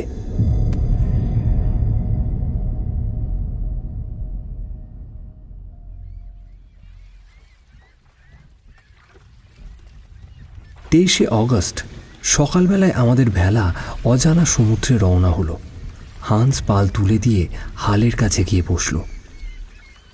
অনুকূল হাওয়া স্রোতের টানে তরতর করে ভেলা এগিয়ে চলল। কাকামণি বললেন, যেখান থেকে আমাদের ভেলা ছাড়লো সেই বন্দরটার একটা নাম দেওয়া উচিত। কি নাম দেওয়া যায় বলতো? কেন, বন্দরটার নাম পোর্ট গ্লোবেন দিলেই তো হয়। পোর্ট গ্লোবেন, বেশ, তাই হোক। 24শে অগস্ট শুক্রবার। বাতাসকে বেশ শান্ত আর সুস্থির মনে হলো। ভেলা তেমনই তরতর করে এগিয়ে চলেছে। সামনে, দুপাশে, পিছনে, চারিদিকে শুধু জল আর জল।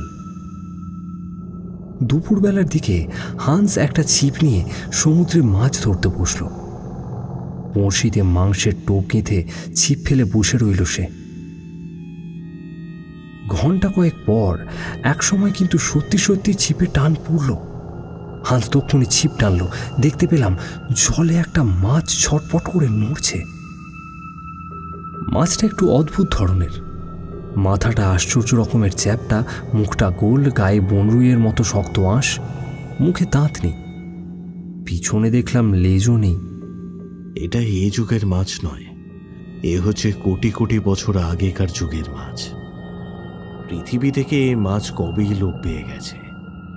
ওই দেখ, মাছটার কোনো চোখও নেই। পণ্ডিতেরা এই মাছের 3টে নাম দিয়েছেন, জ্ঞানখাট, ফোলাস্পিডে আর প্রেট্রেকথিস। আমি অবাক চোখেই দাঁত ভাঙা ত্রিনামধারী অদ্ভুত মাছটার দিকে তাকিয়ে রইলাম। হান্স আবার ছিপ ফেলল। দেখতে দেখতে হান্স সেই জাতেরও অন্যান্য ধরনের প্রায় 20টা মাছ ধরল। কাকামণির সযত্নে সেগুলো রক্ষার ব্যবস্থা করলেন। সমুদ্রে এত মাছ, কিন্তু আশ্চর্য, আকাশে তো কোনো পাখি নেই।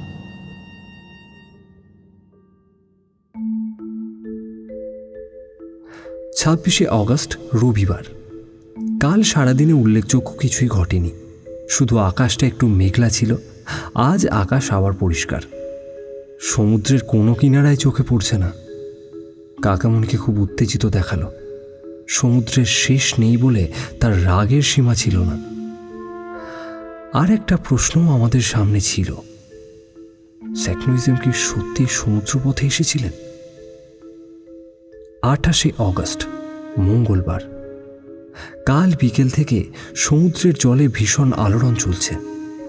তবু হান্স সতর্ক হাতে ভেলাটিকে সামনে রেখেছে। আজও সারাদিন কোথাও সমুদ্রের শেষ দেখতে পাওয়া গেল না। সন্ধ্যাবেলায় গিয়ে আমি ঘুমিয়ে পড়লাম। হঠাৎ একটা ভীষণ ধাক্কায় আমার স্বপ্ন ভরা ঘুমটা ভেঙে গেল। ভেলার যে কোণে আমি শুয়েছিলাম, সেই প্রচণ্ড ধাক্কায় সেই কোণ থেকে ছিটকে এসে ভেলার অন্য কোণে পড়লাম আমি। ঘুমের ঘোর কাটাবার আগেই একটা জিনিস স্পষ্ট বোঝা গেল, কোনো মারাত্মক কারণে সমুদ্র এখন আলুথালু হয়ে উঠেছে। তারপরে সন্ধ্যাবেলার অস্পষ্ট আলোয় দেখতে পেলাম 600 গজ দূরে প্রকাণ্ড একটা রাত্রির মতো কালো জিনিস। সমুদ্রের ঢেউয়ের সঙ্গে সঙ্গে সেটাও লাফালাফি করছে। আমি অবাক হয়ে চেঁচিয়ে উঠলাম, এ কি কাকামণি, এ যে একটা অতিকায় শুশুক। এ যে একটা ভয়ঙ্কর কুমির, কি বিরাট দেহ! মুখের হাড়, চোয়ালের বহরটা দেখেছিস? ওই দেখো কাকামণি, হ্যাঁ, একটা সামুদ্রিক গিরগিটি। এ অনায়াসে আমাদের মতো 50 জনকে গিলে ফেলতে পারে। এই দিকে দেখ, তিমি মাছটা কিভাবে জলের মধ্যে আলোড়ন তুলেছে। এতগুলো মারাত্মক রকমের অতিকায় জলজন্তু দেখে বিস্ময়ে হতবাক হয়ে গেলাম আমরা। দেখতে দেখতে চারিদিকে আরও অনেকগুলো জীব ভেসে উঠল। তাদের সে কি বিরাট চেহারা, শরীরে সে কি অসম্ভব জোর। তাদের মধ্যে যেটি সবচেয়ে ছোট, সেটাও বোধহয় তার লেজের এক ঝাপটায় আমাদের ভেলাটিকে একেবারে চূর্ণ বিচূর্ণ করে দিতে পারে। এইসব ভয়ানক জলজন্তুর হাত থেকে রেহাই পাওয়ার জন্য হান্স তাড়াতাড়ি ভেলার মুখ খুলে দিল, যাতে কোনো রকমে কোনো নিরাপদ এলাকায় পৌঁছানো যায়। কিন্তু যেই দিকেই সে ভেলা চালায়, সেদিকেই পথ বন্ধ। কোথাও 50 ফুট লম্বা একটা কচ্ছপ, কোথাও বা একটা সাপ ফনা তুলে লেজের ঝাপটা মেরে অস্থির করে তুলছে জল। কোনো দিকে যাওয়ার উপায় নেই। আমরা ভয়ে কাঠ হয়ে বসে রইলাম। এ কথা বুঝতে আমাদের বাকি ছিল না যে এদের গুলি করে কোনো লাভ নেই। এমন সময় দুটো জন্তু একেবারে ভেলার পাশে এসে পড়ল। একদিকে সেই মারাত্মক কুমির, আর অন্যদিকে একটা সাংঘাতিক সাপ। ভয়ে আমি চোখ বুঝলাম, এবারে আর রেহাই নেই। কিন্তু জলজন্তু দুটো ভেলায় আক্রমণ না করে পরস্পরের দিকে ঝাঁপিয়ে পড়ল। ভেলা থেকে প্রায় 300 গজ দূরে তাদের লড়াই চলতে লাগলো। সেই ভয়ঙ্কর আর অলৌকিক লড়াইয়ের বর্ণনা দেওয়ার ক্ষমতা আমার নেই। তাদের লেজের ঝাপটা আর দেহের পেছনে সমুদ্র ফুলে ফেপে ফুঁসে উঠতে লাগলো। সাপের চোখ দুটো টকটকে লাল, মাথাটা আকারে মানুষের মাথার মতো।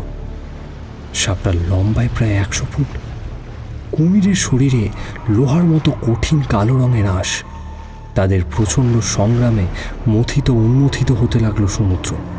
আর সেই উথাল পাতাল সমুদ্রে কতবার যে উল্টাতে উল্টাতে বেঁচে গেল আমাদের ভেলা, তার কোনো লেখাজোখা নেই। কতক্ষণ যে ওদের লড়াই চলল সে কথা আমার পক্ষে বলা অসম্ভব। শুধু এই কথাই বলতে পারি, অনেকক্ষণ পর অকস্মাৎ দুটোতেই জলের ভেতরে ডুব দিয়ে সমুদ্রের নিচে লড়াই শুরু করে দিল। আর আরও অনেকক্ষণ পর হঠাৎ জলের ওপর জেগে উঠল একটা ভয়ঙ্কর মাথা, সেই সাপের। কুমিরের মরণ কামড়ে সাপটা যন্ত্রণায় উন্মাদ হয়ে উঠেছে, আর তার মৃত্যু যন্ত্রণার আলোড়নে সমুদ্র আলুথালু হতে লাগল।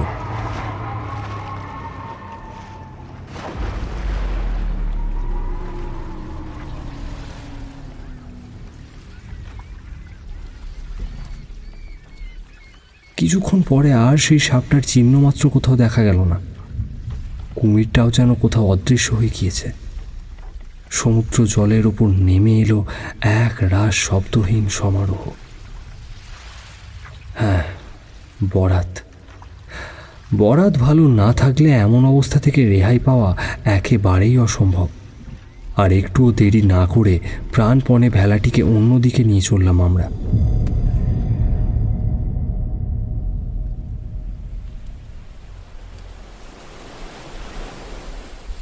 29শে অগস্ট, বুধবার। আকাশে ঘন মেঘ। বিদ্যুতের চাবুক বারে বারে সেই মেঘকে ছিন্ন ভিন্ন করে দিচ্ছে। বিকেল 4টের সময় হান্স মাস্তুলের ওপরে উঠে চারিদিকে লক্ষ্য করতে লাগলো, কোথাও যদি তীরের সন্ধান পাওয়া যায়। সমুদ্রের একদিকে সে অনেকক্ষণ ধরে স্থির চোখে তাকিয়ে রইল। তারপর হঠাৎ দূরে কিসের দিকে আঙুল দিয়ে দেখালো, বলল, ওই যে দূরে। তক্ষুনি দূরবীন নিয়ে নির্দেশিত দিকে তাকালো কাকামণি। হ্যাঁ, আর দেরি করা ঠিক হবে না। কি কাকামণি, আবার নতুন কোনো জানোয়ার নাকি? তবে আর দেরি করা ঠিক হবে না, শিগগির অন্যদিকে ভেলা নিয়ে যেতে হবে আমাদের, তাড়াতাড়ি চলো। ভেলা থেকে সেই অপার্থিব অতিকায় বস্তুটি মাইলখানেক দূরে হবে, ঠিক অনেকটা তিমি মাছের মতো শূন্যে জলের ফোয়ারা ছুঁড়ছে।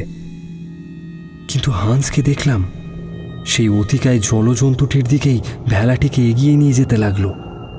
রীতিমতো স্তম্ভিত হয়ে গেলাম আমরা। সহস্রবার বারণ করা সত্ত্বেও সে বিন্দুমাত্র কর্ণপাত না করে সেদিকেই এগিয়ে চলল। আস্তে আস্তে সেই প্রচণ্ড ফোয়ারা স্পষ্ট হয়ে উঠতে লাগলো, আর আরও স্পষ্ট হয়ে উঠল সেই অতিকায় জন্তুটির কুচকুচে কালো শরীর। ঠিক সেই সময়েই হান্স আইসল্যান্ডের ভাষায় কি যেন একটা বলে উঠল। হান্সের কথা শুনে কাকামণি অবাক হয়ে গেলেন। দীপ, বলো কি হান্স? আমার তো বিস্ময়ে বাকরোধ হয়ে গিয়েছে। হান্স কি পাগল হয়ে গেল নাকি? কিন্তু পরক্ষণে শুনলাম কাকামণি বলছেন, না, হান্স ঠিকই বলেছে, দীপই। আর ওই জলের ফোয়ারাটা হলো উষ্ণ প্রস্রবণ। একটু পরেই বোঝা গেল যে কাকামণির ধারণা মোটেই মিথ্যে নয়। স্পষ্ট হতে থাকার সঙ্গে সঙ্গে উষ্ণ প্রস্রবণটিকে দেখতে ভারী সুন্দর লাগলো। দ্বীপের গড়নটুকুও ভারী অদ্ভুত। দূর থেকে দেখলে মনে হয় যেন একটা অতিকায় জলজন্তু জলের উপরে ভাসছে। আর সবচেয়ে আশ্চর্যের ব্যাপার এই যে সেই ফোয়ারার চারদিকে বারবার নীল রঙের বিদ্যুৎ ঝিলিক মেরে উঠছে। শ্রবণটি যেই দিকে ছিল তার বিপরীত দিকে ভেলাটিকে বাঁধা হলো। দ্বীপটি গ্রানাইট পাথরে ভরা। দেখলাম দ্বীপটা থরথর করে কাঁপছে স্টিম ইঞ্জিনের বয়লারের মতো। দেখলাম একেবারে ফাঁকা সেই জায়গা, ভেতরটা কেবল গরম বাষ্পে ভরা। খানিকটা এদিক ওদিক ঘুরে ভেলার দিকে ফিরে দেখি হান্স ইতিমধ্যে ভেলার হালটা মেরামত করে নিয়েছে। সেদিন একটু খারাপ হয়ে গিয়েছিল কি না। ভেলায় উঠে আবার সেই শ্রবণটার দিকে তাকালাম। একটা অদ্ভুত ব্যাপার নজরে পড়ল। ফোয়ারাটার জল একবার খুব জোরে উঠছে, তার পরের বারে উঠছে খুব আস্তে আস্তে, ঠিক যেন ইঞ্জিনের ভালভের থেকে ভুলকে ভুলকে বাষ্প বেরোচ্ছে। এই সব লক্ষণ দেখে বুঝতে বাকি রইল না যে এটা একটা ভয়ানক আগ্নেয়গিরি। সরাসরি ভেলায় করে অজানা সমুদ্রে পাড়ি দিয়েছিলাম আমরা। তাই পরদিন ভোরবেলায় সেই উষ্ণ প্রস্রবণটি আর চোখে পড়ল না।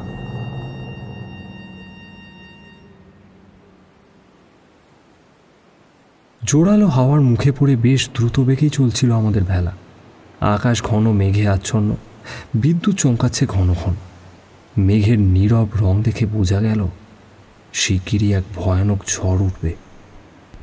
এই ঝড় তো আর আমাদের পরিচিত পৃথিবীর ঝড় নয়, যে খানিকক্ষণ ধুলোবালি উড়িয়ে গাছপালা ভেঙে চারিদিক লণ্ডভণ্ড করে থেমে যাবে। এ হলো শুধু বিদ্যুতের তাণ্ডব লীলা। ধারণাটি যে মোটেই মিথ্যে নয় তা বুঝতে পারলাম যখন হঠাৎ আমাদের দম বন্ধ হয়ে যেতে চাইল। সারা শরীরের মধ্যে কিসের যেন উন্মাদ নৃত্য চলতে লাগলো। স্নায়ুমণ্ডলীর মধ্যে চঞ্চল হয়ে উঠল রক্ত, মাথার চুল খাড়া হয়ে উঠল, কাঁটা দিয়ে উঠল গায়ে। আমার খালি মনে হতে লাগলো এখন যদি কেউ আমাকে ছোঁয়ে তবে সে এক্ষুনি ভীষণ শক খাবে। এমন প্রবল বিদ্যুতের দৌড় আমার শরীরের মধ্য দিয়ে বয়ে যেতে লাগলো, অথচ এমনই স্থানকালের মাহাত্ম্য যে আমার মৃত্যু হলো না। বাতাসের বেগও বেড়ে চলল দ্রুত গতিতে। মনে হতে লাগলো দিগন্ত প্রসারী মেঘ ফেটে এখনই বুঝি ভলকে ভলকে আগুন বেরোবে। কাকামুনি আর হান্সের দিকে তাকিয়ে বুঝতে পারলাম যে তাদের অবস্থাও আমারই মতো। ঠিক এমন সময় আকাশ ফেটে মুষলধারে বৃষ্টি নামল। ভীষণ বেগে ঝড় এলো আবার। ঝড়ের পাল্লায় পড়ে নৌকার মুখ ঘুরে গেল, সে যেন পাগল হয়ে গেল। কাকামুনি আর আমি ভেলার উপরে কাত হয়ে পড়ে গেলাম। শুধু হান্স কোনো মতে হালটিকে শক্ত করে ধরে বসে রইল। হাওয়ায় তার চুল উড়তে লাগলো আর চুলের ডগায় জ্বলতে লাগলো বিদ্যুৎ। ভেলা বিদ্যুতের মতো অজানার উজানে ছুটে চলল।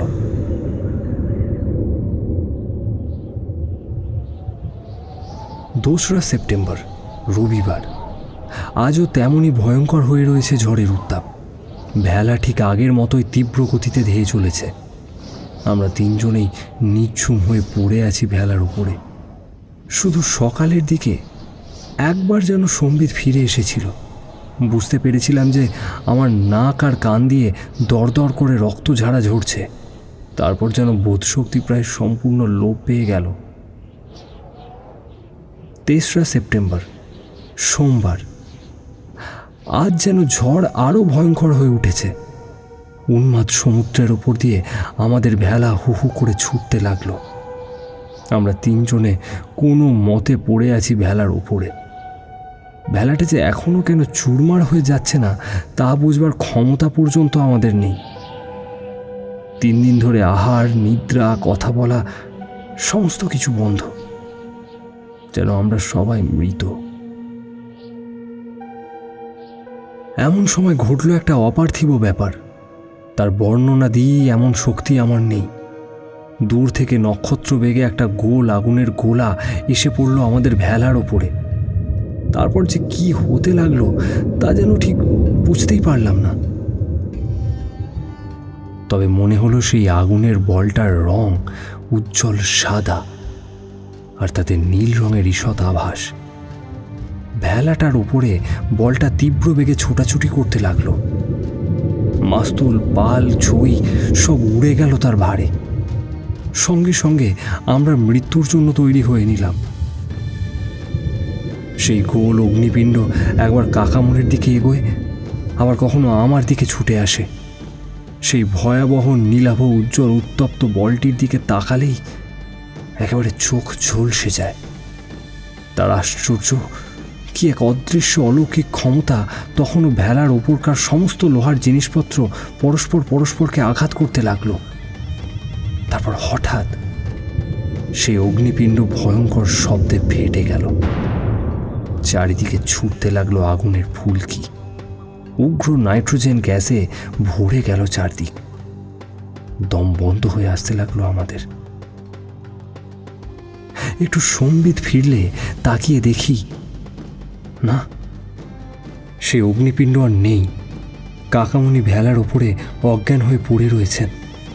হান্স হিস্টেরিয়া রোগীর মতো মৃত চোখে তাকিয়ে আছে দিগন্তের দিকে।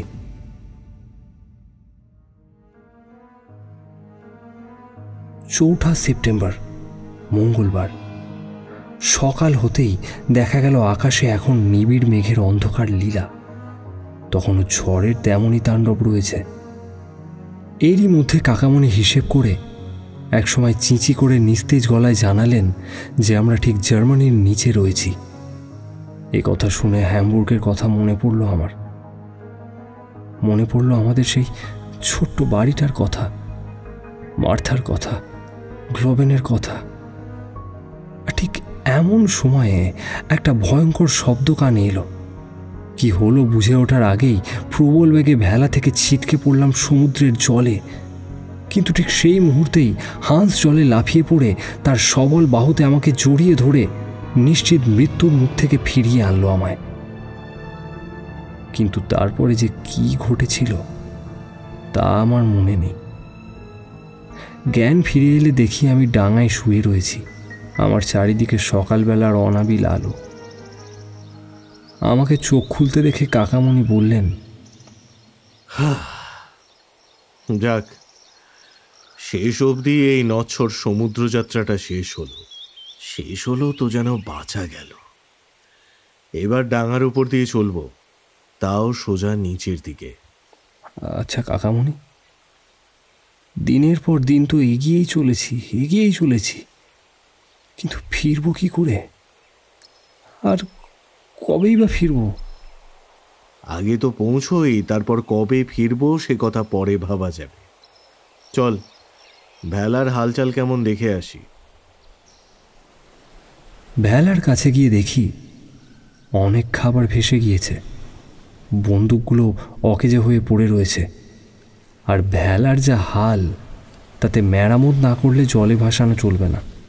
খাবার যা রয়েছে তাতে অনায়াসে মাস 4 চলে যাবে। যন্ত্রপাতির মধ্যে কাকামণি কম্পাসটা তুলে নিলেন।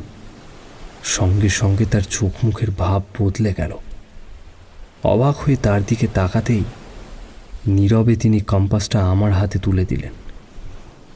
লক্ষ্য করে দেখি, কি আশ্চর্য, যেদিক দক্ষিণ বলে ভেবেছিলাম যন্ত্রের কাঁটা সেই দিকটা উত্তর বলে নির্দেশ করছে। বিমূঢ়ভাবে কাকামণি খানিকক্ষণ ছবির মতো দাঁড়িয়ে রইলেন, তারপর নিষ্ফল আক্রোশে কাঁপতে লাগলেন। শুধু সামনে না গিয়ে এতদিন তবে আমরা শুধু পিছিয়েই চলেছি। হায় রে, ভাগ্যের এ কি পরিহাস! ইতিমধ্যে কাকামণি নিজেকে সামলে নিয়েছেন। নিশ্চিত কণ্ঠে তিনি বললেন, আবার নাকি আমরা নতুনভাবে রওনা হব। আমি একেবারে হয়ে গেলাম। কাকামণি তবে কোনো মতেই হাল ছাড়বেন না? কাকামণি কোনো দিকে ভ্রুক্ষেপ না করে হাঁসকে নির্দেশ দিলেন ভেলাটি খুব শিগগির মেরামত করে ফেরবার জন্য। তারপর আমায় বললেন, আর একবার দ্বীপটা ঘুরে আসা যাক। প্রতিবাদ করবার কোনো চেষ্টা করলাম না আমি, জানলাম নিষ্ফল হবে। নীরবে কাকামণির সঙ্গে দ্বীপ ভ্রমণে বেরোলাম। সামনে একটা ছোট টিলা পড়ল। টিলাটা ছাড়িয়ে একটা ঢালু জায়গা, সেখানে রাশি রাশি সামুদ্রিক জন্তুর কঙ্কাল। যতই এগোতে লাগলাম ততই এই কঙ্কালের সংখ্যা বাড়তে লাগলো। এদের বিবর্ণ ধূলিধূসর অবস্থা দেখে বোঝা গেল বহু সহস্র বছর ধরে এরা পড়ে রয়েছে। কাকামণি এক পা করে চলেন আর তারপরেই থামেন। হেঁট হয়ে সেই সব কঙ্কাল পরীক্ষা করেন, আর বিস্ময়ে আনন্দে উজ্জ্বল হয়ে ওঠে তার চোখ মুখ। মাঝে মাঝে এই কারণে তিনি আমার পিছনে পড়ে যাচ্ছিলেন। হঠাৎ তার বিহ্বল চিৎকার শুনে কাছে ছুটে গিয়ে দেখি দুহাতের চেটোর ওপর একটা মানুষের মাথার খুলি নিয়ে নিস্তব্ধ হয়ে দাঁড়িয়ে রয়েছেন তিনি। এই যে মানুষের মাথার খুলি! অনেকক্ষণ আমিও আর কোনো কথা বলতে পারলাম না। বৈজ্ঞানিকদের মত যাই হোক না কেন, এখন স্পষ্টই বুঝতে পারছিলাম যে কোটি কোটি বছর আগে হাতি, গন্ডার বা অন্য কোনো ভূচর প্রাণীর সৃষ্টির আগে মানুষ জন্ম নিয়েছিল। খানিকক্ষণ স্থাণুর মতো দাঁড়িয়ে থেকে আবার কাকামণি এগোতে লাগলেন। আমিও নীরবে তাকে অনুসরণ করলাম। এইমাত্র নিজের চোখে যা দেখলাম তা যেন আমার নিজেরই বিশ্বাস হতে চাইছিল না। 2 মাইল চলবার পর এক বিশাল অরণ্যের কাছে এসে দাঁড়ালাম। গাছপালা যে এত বড়, এত সতেজ হতে পারে সে ধারণা ছিল না। Pine, birch, cypress, fur, okay প্রভৃতি গাছের আকাশ ছোঁয়া নানান জাতের সমারোহ। তবে একটা জিনিস দেখলাম যে গাছগুলো সমস্তই বিবর্ণ। বুঝতে পারলাম সূর্যালোকের অভাবই এর প্রচ্ছন্ন কারণ। কাকামুনি নির্ভয়ে অরণ্যের মধ্যে প্রবেশ করলেন। বাধ্য হয়ে আমিও তাকে পায়ে পায়ে অনুসরণ করলাম। আর খানিকক্ষণ চলার পর যা চোখে পড়ল তা দেখে ভূত দেখবার মতো চমকে উঠলাম আমি। তাড়াতাড়ি থমকে দাঁড়িয়ে গতিরোধ করলাম কাকামুনির। উজ্জ্বল বিদ্যুৎ লোকে সব কিছু স্পষ্ট দেখা যাচ্ছে। দেখা যাচ্ছে অরণ্যের মধ্যে প্রকাণ্ড প্রকাণ্ড অতিকায় সব মূর্তি ইতস্তত ঘুরে বেড়াচ্ছে। সেই অতিকায় জন্তুগুলো আর কিছুই নয়, হাতি। 1801 সালে ওডিও শহরের ভূগর্ভ থেকে যে জাতের হাতির বিরাট একটা কঙ্কাল সম্পূর্ণ অবিকৃত অবস্থায় পাওয়া গিয়েছিল, এই হাতিগুলো সেই আদিম পৃথিবীর হাতির দলের। আমার জন্য কিন্তু আরও বিস্ময় অপেক্ষা করছিল। স্তম্ভিত বিস্ময়ে নিষ্পলক চোখে হাতিগুলোর দিকে তাকিয়ে আছি। এমন সময় কাকামণি অরণ্যের এক প্রান্তের দিকে তর্জনী নির্দেশ করলেন। নির্দেশিত দিকে তাকিয়ে নিজের চোখকে বিশ্বাস করতে ইচ্ছে হলো না। কোনো সুস্থ মস্তিষ্কের ব্যক্তি এ কল্পনা করতেই পারে না। দেখতে পেলাম একটা আকাশ ছোঁয়া ওক গাছের নিচে একটা জীবন্ত মানুষ দাঁড়িয়ে রয়েছে। দেখতে দানবের মতো, লম্বা চওড়ায় আমাদের 4 গুণ হবে। হাতে তার রীতিমতো বড়সড় একটা গাছ। বুঝতে পারলাম সে হাতিগুলোর রাখাল। মাথায় তার এলোমেলো বড় বড় চুল। মাথাটা দেখতে অনেকটা মহিষের মতো। মুখের ভাবটা যেন কোনো বন মানুষের। ভয়ে বিস্ময়ে আমার গলা শুকিয়ে গেল। ছবির মতো দাঁড়িয়ে রইলাম আমি হতবাক হয়ে। আর ঠিক সেই সময় কাকামণি আমার হাতে চাপ দিয়ে ফিসফিসিয়ে বলল, শিগগিরই আমাদের এক্ষুনি পালাতে হবে। তারপর সে কি ছোটা! এক নিঃশ্বাসেই যেন ভেলার কাছে এসে পৌঁছলাম আমরা। হ্যাঁ, যে হান্স কখনো অবাক হয় না সে পর্যন্ত আশ্চর্য হয়ে আমাদের দিকে তাকিয়ে রইল। তখনও আমাদের কথা বলবার শক্তি ফিরে আসেনি। দাঁড়িয়ে দাঁড়িয়ে হাঁপাচ্ছিলাম আমরা। এইমাত্র যা দেখে এলাম তা কি সত্যি না আমাদের বিকৃত কল্পনা? সত্যি কি পৃথিবীর অনেক নিচে যে আরও একটা পৃথিবী আছে, সেখানে এখনো আদিম যুগের মানুষদের বাস?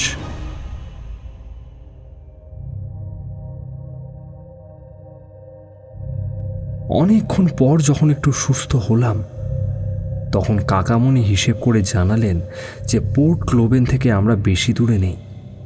কেননা ঝড়ের জন্য আমরা দিক ভুল করে আবার সেই আগের দ্বীপে ফিরে এসেছি। এবার তাই হান্সকে নিয়ে আমরা অন্যদিকে হেঁটে চললাম। যে করেই হোক পোর্ট ক্লোবেনকে খুঁজে বের করতেই হবে আমাদের। অল্পক্ষণ চলবার পর বেলাভূমির ওপরে কি একটা চকচকে জিনিস দেখতে পেয়ে ছুটে গিয়ে কুড়িয়ে নিলাম। দেখলাম একটা ছোড়া, আর কোনো কোনো স্থানে তার মরচে পড়ে গিয়েছে। কাকামণিকে দেখাতে তিনি বিস্ময়ে স্তম্ভিত হয়ে বললেন, কোত্থেকে এলো এটা? আমরা তো এদিকে আসিনি, আর এরকম ছোড়াও তো আমাদের কাছে নেই। ছোড়াটা হাতে নিয়ে অনেকক্ষণ ধরে পরীক্ষা করলেন কাকামণি। শেষে বললেন, না, এ ছোড়া তো আমাদের নয়।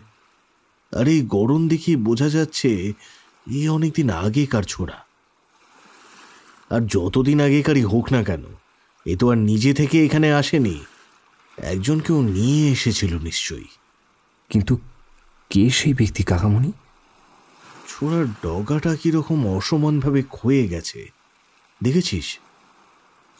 ঠিক মনে হয় এটা দিয়ে পাথরের উপর নিজের নাম খোদাই করেছে কেউ। আর এখন সেইটাই আমাদের খুঁজে বার করতে হবে। কাকামুনির কথা শুনে কৌতূহলী হয়ে চারিদিকে পাথরের গা পরীক্ষা করতে লাগলাম। ঘণ্টাখানেক পরে সমুদ্র সৈকতে একটা পাথরের উপর দেখলাম দুটো অদ্ভুত ধরনের হরফ খোদাই করা রয়েছে। সেই অক্ষর দুটো দেখে কাকামুনি চেঁচিয়ে উঠলেন,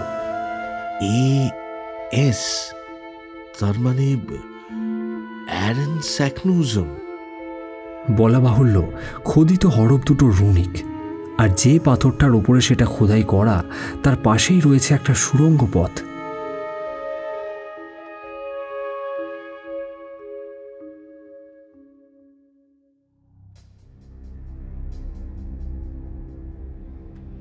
আমাদের এই অবিস্মরণীয় ভ্রমণ যেদিন থেকে শুরু হয়েছে সেদিন থেকেই অবাক হওয়া আমি ছেড়ে দিয়েছি। কারণ পাতালে প্রবেশ করবার পর থেকেই এত সব আশ্চর্য ব্যাপার দেখে আসছি যে ভেবেছিলাম আমাকে স্তম্ভিত করতে পারে এমন বোধহয় আর কিছুই অবশিষ্ট নেই। কিন্তু যখন দেখলাম এই গভীর পাতালে, এই অন্য পৃথিবীতেও 𝗕 বিরাজ করছেন, তখন একেবারেই হতবাক হয়ে গেলাম। যে ছোড়াটা নিয়ে আমরা এতক্ষণ মাথা ঘামাচ্ছিলাম সেটি যে তারই তা স্পষ্ট বোঝা গেল। কেননা পাথর কেটে নাম লেখবার দরুন এর ফলা স্থানে স্থানে ভেঙে গিয়েছে। সঙ্গে সঙ্গে ভেলায় ফিরে গেলাম আমরা। ভেলাটা তাড়াতাড়ি মেরামত করে ঘণ্টাখানেক পরে সেখানটায় আবার ফিরে এলাম। বাতাস অনুকূল না থাকলে হয়তো আরও দেরি হতো। ভেলাটা ওই সুড়ঙ্গের কাছে নিয়ে আসবার কারণ হলো একবার ওই সুড়ঙ্গের ভিতরে ঢুকে কি কি জিনিস সুড়ঙ্গের অভিযানের দরকার তার সঙ্গে করে নিয়ে বাকি সব কিছু ভেলায় রেখে যাওয়া যেতে পারে। তখনই টর্চ জেলে সেই অজানা সুড়ঙ্গের অন্ধকারে পদার্পণ করলাম। কাকামণি আর হান্স এবার আমার পিছনে পড়লেন। 𝗕 নাম আমার মনে এবার সত্যি সত্যি উদ্দীপনার মশাল জেলে দিয়েছিল। কাকামণির হিসেব মতো তখনও পৃথিবীর একেবারে কেন্দ্রবিন্দুতে পৌঁছতে 4000 মাইল বাকি ছিল। সেটুকুই বার বাকি থাকে কেন, একেবারে শেষ দেখে যাওয়াই ভালো। এবং সেই শেষের পথ যে এই সুড়ঙ্গের মধ্যে দিয়ে গিয়েছে তা সুড়ঙ্গের বাইরে ওই নাম খোদাই দেখেই বুঝতে পেরেছিলাম।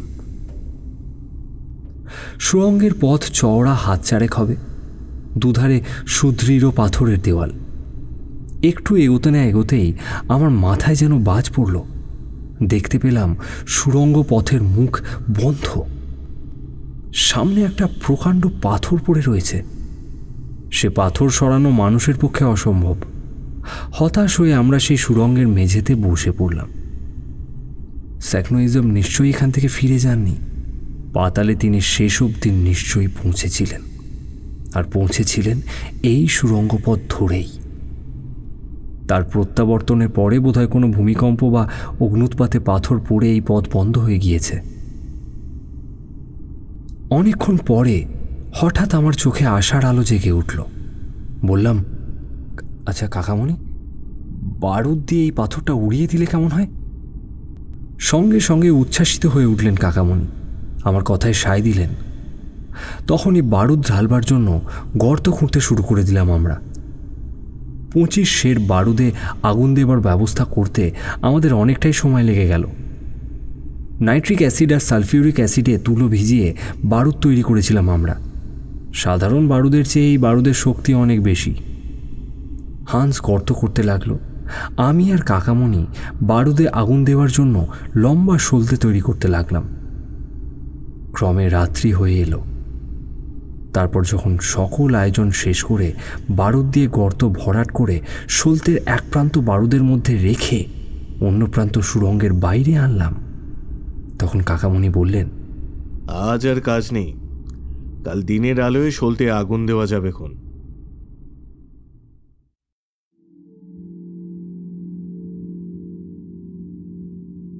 পরদিন সকালবেলায় 6টার সময় আমরা তৈরি হয়ে সুড়ঙ্গের মুখে এসে দাঁড়ালাম। কাকামণিকে বলে কয়ে সলতেতে আগুন দেবার ভারটা আমিই নিলাম। কাকামণি আমাকে বারবার সতর্ক করে দিলেন, সাবধান, 1 সেকেন্ডও যেন দেরি না হয়। আগুন দিয়েই প্রাণপণে দৌড়ে এসে ভেলায় উঠবি। আর তুই ভেলায় এলেই আমরা সমুদ্রের মধ্যে ভেলা ঠেলে দেব। পাহাড় যে কতখানি ধসে যাবে কে জানে। সুলদের আগুন বারুদের কাছে যেতে লাগবে প্রায় 10 মিনিট। এর মধ্যেই আমাদের নিরাপদ দূরত্বে সরে যেতে হবে। আমাকে এইবার বারবার বুঝিয়ে সুঝিয়ে হান্সকে নিয়ে কাকামণি ভেলায় গিয়ে উঠলেন। ভেলাকে সমুদ্রপথে ঠেলে দেবার জন্য তৈরি হয়ে দাঁড়ালেন ওরা।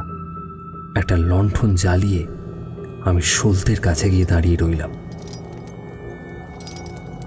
তারপর এক হাতে লণ্ঠন ধরে আর অন্য হাতে সলতের আগা ধরলাম। একবার হাত কাঁপলো আমার। কাকামণি হাঁকলেন, হুঁশিয়ার, আগুন দে।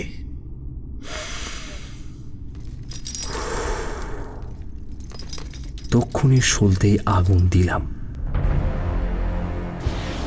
দপ করে জ্বলে উঠল সলতেটা। তীব্র বেগে অগ্নিশিখা অগ্রসর হলো সুড়ঙ্গের দিকে। আমি তীর বেগে ভেলায় এসে উঠলাম। সঙ্গে সঙ্গে কাকামণি আর হান্স কোনো রকমে ভেলাটিকে তীর থেকে প্রায় 40 গজ দূরে সরিয়ে নিলেন। আর ঠিক তখনই আকাশ পাতাল কেঁপে উঠল।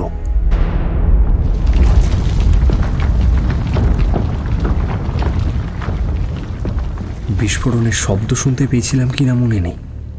শুধু এটুকুই মনে আছে যে যেখানে পাথর ছিল পলকের মধ্যেই সেখানে একটা অতল গহ্বরের দেখা দিল। সমুদ্রের জল ফুলে ফেঁপে ফুঁসে উঠল। সাংঘাতিক ধাক্কায় আমরা তিনজনেই ভেলার ওপর ছিটকে পড়লাম। আর নিবিড় অন্ধকার এসে আমাকে ঢেকে ফেলবার আগেই আমি বুঝতে পারলাম আমরা নিচের দিকে নামছি।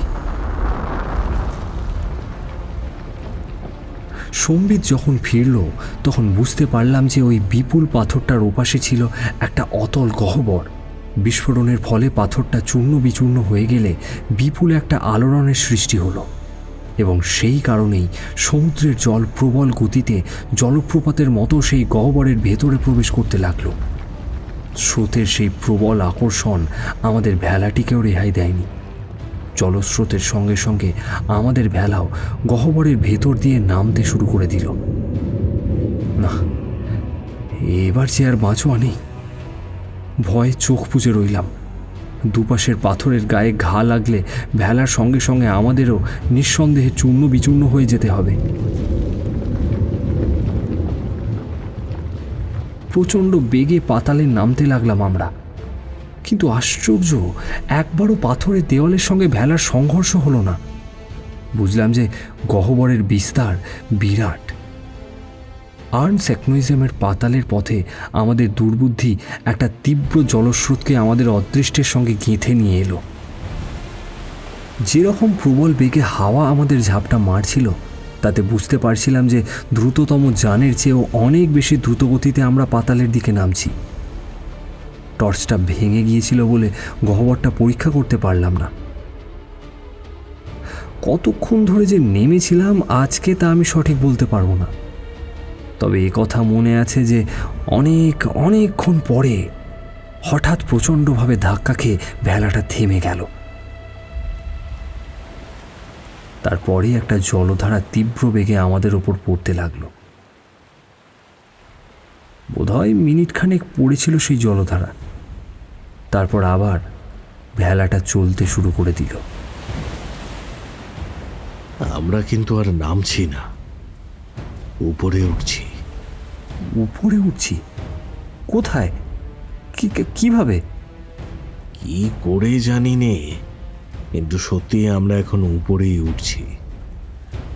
কোনো মতে যদি একটা আলো জ্বালা যায় তবেই হয়তো ভালো করে বোঝা যাবে। একটা মাত্র টর্চ লাইট তখনও সম্বল ছিল ভেলায়। হান্স অনেক চেষ্টা করে হাতড়ে সেটা বের করে জ্বালালো। একটুখানি আলো অনেকখানি আশা আনলো মনে। কাকামণি বললেন, যা ভেবেছিলাম, জলের গহ্বরের তলা ভরে যাওয়ায় জল এবার অন্য পথ দিয়ে উপরে উঠছে। আমরাও সেই জলের সাথেই উপরে উঠছি। কিন্তু হুঁশিয়ার, প্রতি মুহূর্তেই একটা না একটা বিপদ আসতে পারে। এখন বোধহয় আমরা ঘন্টায় 10 মাইল বেগে উঠছি। যদি এইভাবেই উঠতে থাকি আর যদি এই সুড়ঙ্গের একটা বহির্মুখ থাকে তাহলে তো বেশ ভালোই হয়। না থাকলে কিন্তু পাথরে ঘা লেগে চূর্ণ হয়ে যাব আমরা। কিন্তু সে তো আরো খানিক্ষণ পরের ব্যাপার। এখন তো আপাতত কিছু খেয়েনি। যেমন বেগে উঠছিলাম তেমনই উঠতে লাগলাম। ক্রমশ যেন উত্তাপ বাড়ল বলে মনে হলো। হঠাৎ এমনটা কেন হলো বুঝতে পারছিলাম না। এতদিন তো পাতালে কেটেছে, তবু কখনো এত উত্তাপ দেখিনি। ঘণ্টাখানেকের মধ্যেই উত্তাপ ভয়ানকভাবে বেড়ে গেল। আমি শুধু কাকামণিকে একবার বললাম, নেহাত যদি ডুবে না মরি, আর পাথরের সঙ্গে ধাক্কা যদি না খাই, আর খিদের হাত থেকেও যদি বেঁচে যাই, তবুও আমরা বাঁচব বলে তো আশা হচ্ছে না। হয়তোবা পুড়েই মরতে হবে আমাদের। কাকামণির চোখে মুখেই প্রথমবার ভয়ের চিহ্ন দেখলাম। কোনো কথা বললেন না তিনি, শুধু তার ঠোঁট দুটো একবার কাঁপল। আরও 1 ঘন্টা কাটল। উত্তাপ ক্রমশ বেড়েই চলেছে। তারপর হঠাৎ হু হু করে আরও বেড়ে গেল খানিকটা। সঙ্গে সঙ্গে ভেলার গতিও যেন অনেকখানি বেড়ে গেল। ভেলার চারপাশে টকবক করে জল ফুটতে লাগল। উত্তাপ ক্রমশ শয্যাতীত হয়ে উঠল। দম বন্ধ হয়ে আসতে লাগলো আমার। গন্ধকের উগ্র গন্ধে ভরে উঠল চারপাশ। এই আগুনের চেয়েও গরম যেন গহ্বরটি। আমি কাকামণির দিকে তাকিয়ে দেখলাম তার ভুরু কুঁচকে গিয়েছে। বুঝলাম, না, এক সাংঘাতিক অনর্থ আসন্ন। আর তার প্রমাণও পেলাম প্রায় সঙ্গে সঙ্গেই। মশালের ক্ষীণ চঞ্চল আলোয় দেখলাম দেওয়াল ফেটে চৌচির হয়ে গিয়েছে, আর সেই ফাটল থেকে বেরোচ্ছে বিষাক্ত গ্যাস। আর তখনই শুনতে পেলাম একটা গুরু গুরু গর্জন।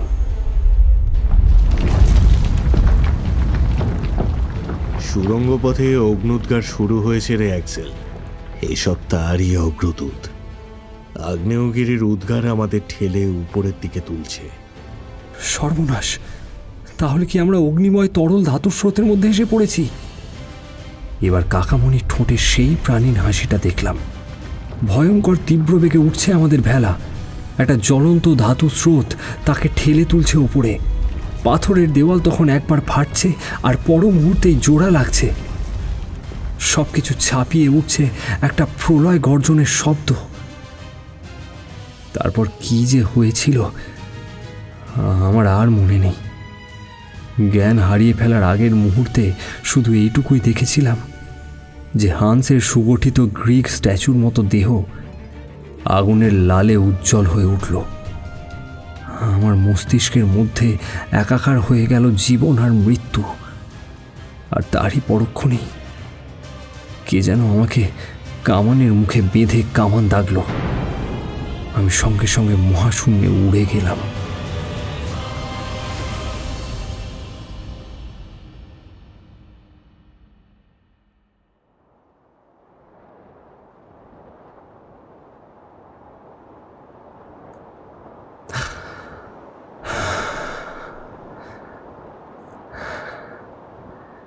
জ্ঞান যখন ফিরল তখন দেখতে পেলাম হান্স তার এক হাতে আমাকে আর অন্য হাতে কাকামণিকে ধরে রেখেছে।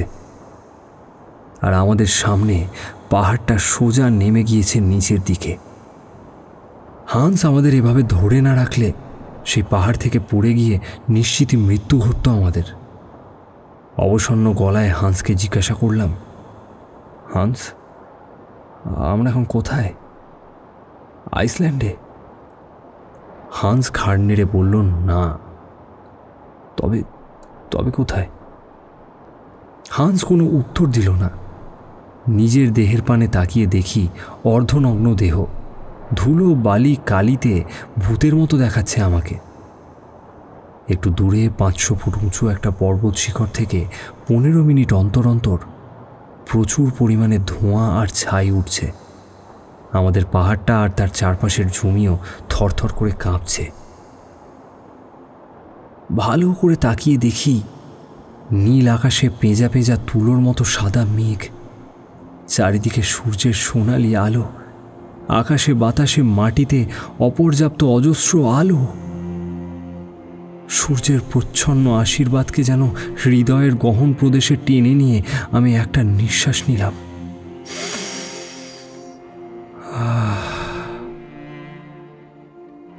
কতদিন যে আকাশ দেখিনি। আমরা আবার ফিরে এসেছি আমাদের সেই পুরাতন পৃথিবীতে। আমরা আবার ফিরে এসেছি যেখানে প্রাণ আছে, আলো আছে, প্রকৃতির সবুজ স্নেহ রয়েছে। কিন্তু জায়গাটার নাম কি হতে পারে তা বুঝতে পারলাম না।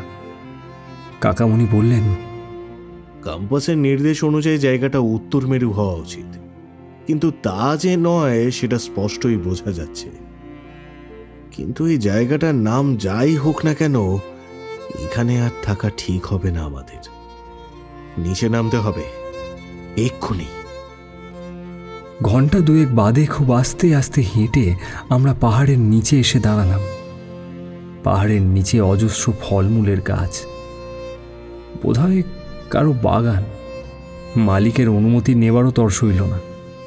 সেই ফলমূল পেরে প্রাণ ভরে খেলাম আমরা। সামনে একটা ঝর্ণা বন হরিণীর মতো নৃত্য চপল ভঙ্গিতে ছুটে চলছিল। আকণ্ঠ পান করলাম তার ঠান্ডা জল। জল খেতে খেতে লক্ষ্য করলাম অদূরে একটা গাছের আড়াল থেকে একটা কিশোর ছেলে কৌতূহলী চোখে আমাদের দিকেই তাকিয়ে রয়েছে। ছেলেটি আমাদের দিকে ভয় পেয়ে গিয়েছিল। ভয় পাওয়ারই কথা। আমাদের তখন যা চেহারা, তাতে ভয় না পাওয়াটাই ছিল তার পক্ষে অস্বাভাবিক। ছেলেটা প্রাণের ভয়ে দৌড় দেবার উপক্রম করছে, এমন সময় হান্স তাকে পাকড়াও করল। কাকামণি ছেলেটিকে অনেক আদর করে প্রথমে জার্মান ভাষায় শুধলেন, জায়গাটার নাম কি খোকা? কোনো জবাব নেই। বোঝা গেল এটা কোনো জার্মানির এলাকা নয়। এবার কাকামণি ইংরেজিতে প্রশ্ন করলেন, জায়গাটার নাম কি বলো তো? ছেলেটি তবুও কোনো উত্তর দিল না। কাকামণি এবারে ছোটে মোটে ধমক দিয়ে উঠলেন। ছেলেটি অমনি রুদ্ধশ্বাসে বলে উঠল, স্টামলি। আর তারপরেই সে কোনো মতে নিজেকে মুক্ত করে পরিমরি করে দৌড় দিল। আমরা তিনজনেই সমন্বয়ে বিস্মিত কণ্ঠে বললাম, স্ট্রামলি? কোথায় আইসল্যান্ডের স্নেফেল পর্বত আর কোথায় সিসিলির একটা আগ্নেয়গিরি? 100 কি 200 তো নয়, 3000 মাইলের ব্যবধান। স্তম্ভিত হয়ে একটানা সেদিকে তাকিয়ে রইলাম। কম্পাসটাকে ফেলে দে তো, ওটা আগা গোড়া আমাদের ভুল পথ দেখিয়েছে।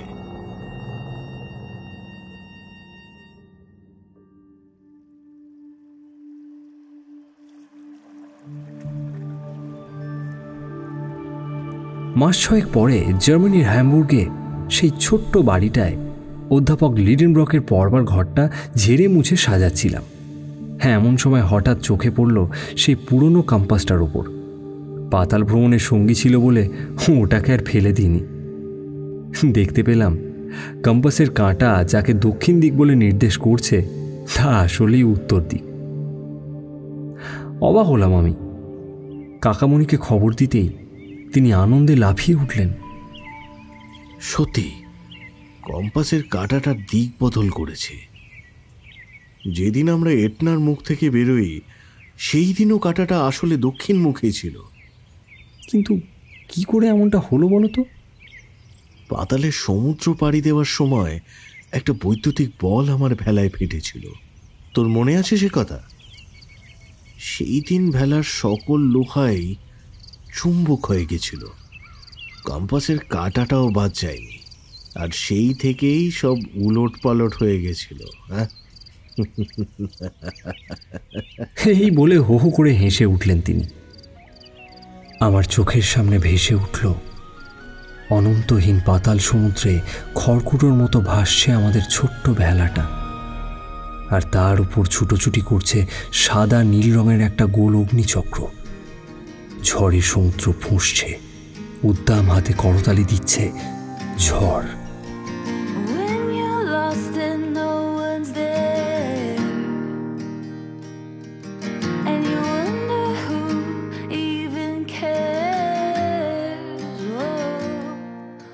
কেমন লাগলো আজকের গল্প? আজ ছিল joules ভার্নের journey to the centre of the আর্থের অন্তিম পর্ব। আশা করছি এই উপন্যাসটি আপনাদের ভালো লেগেছে। এরকম আরও উপন্যাস শুনতে চাইলে আমাদের কমেন্টের মাধ্যমে জানান। আর অবশ্যই এসো গল্প করিকে সাবস্ক্রাইব করে আমাদের পাশে থাকুন। শুভরাত্রি, ভালো থাকবেন আর সকলকে ভালো রাখবেন। দেখা হবে নতুন কোনো গল্পে।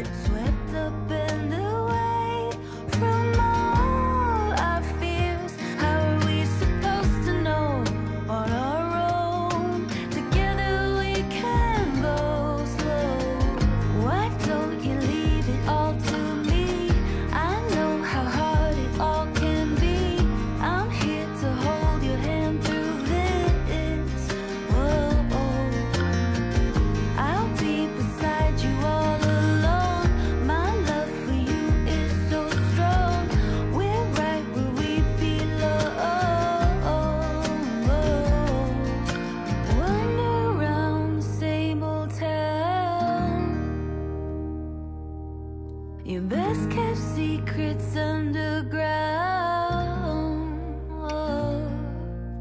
Your hand on my chest, my heart beats for you. I keep my arms out.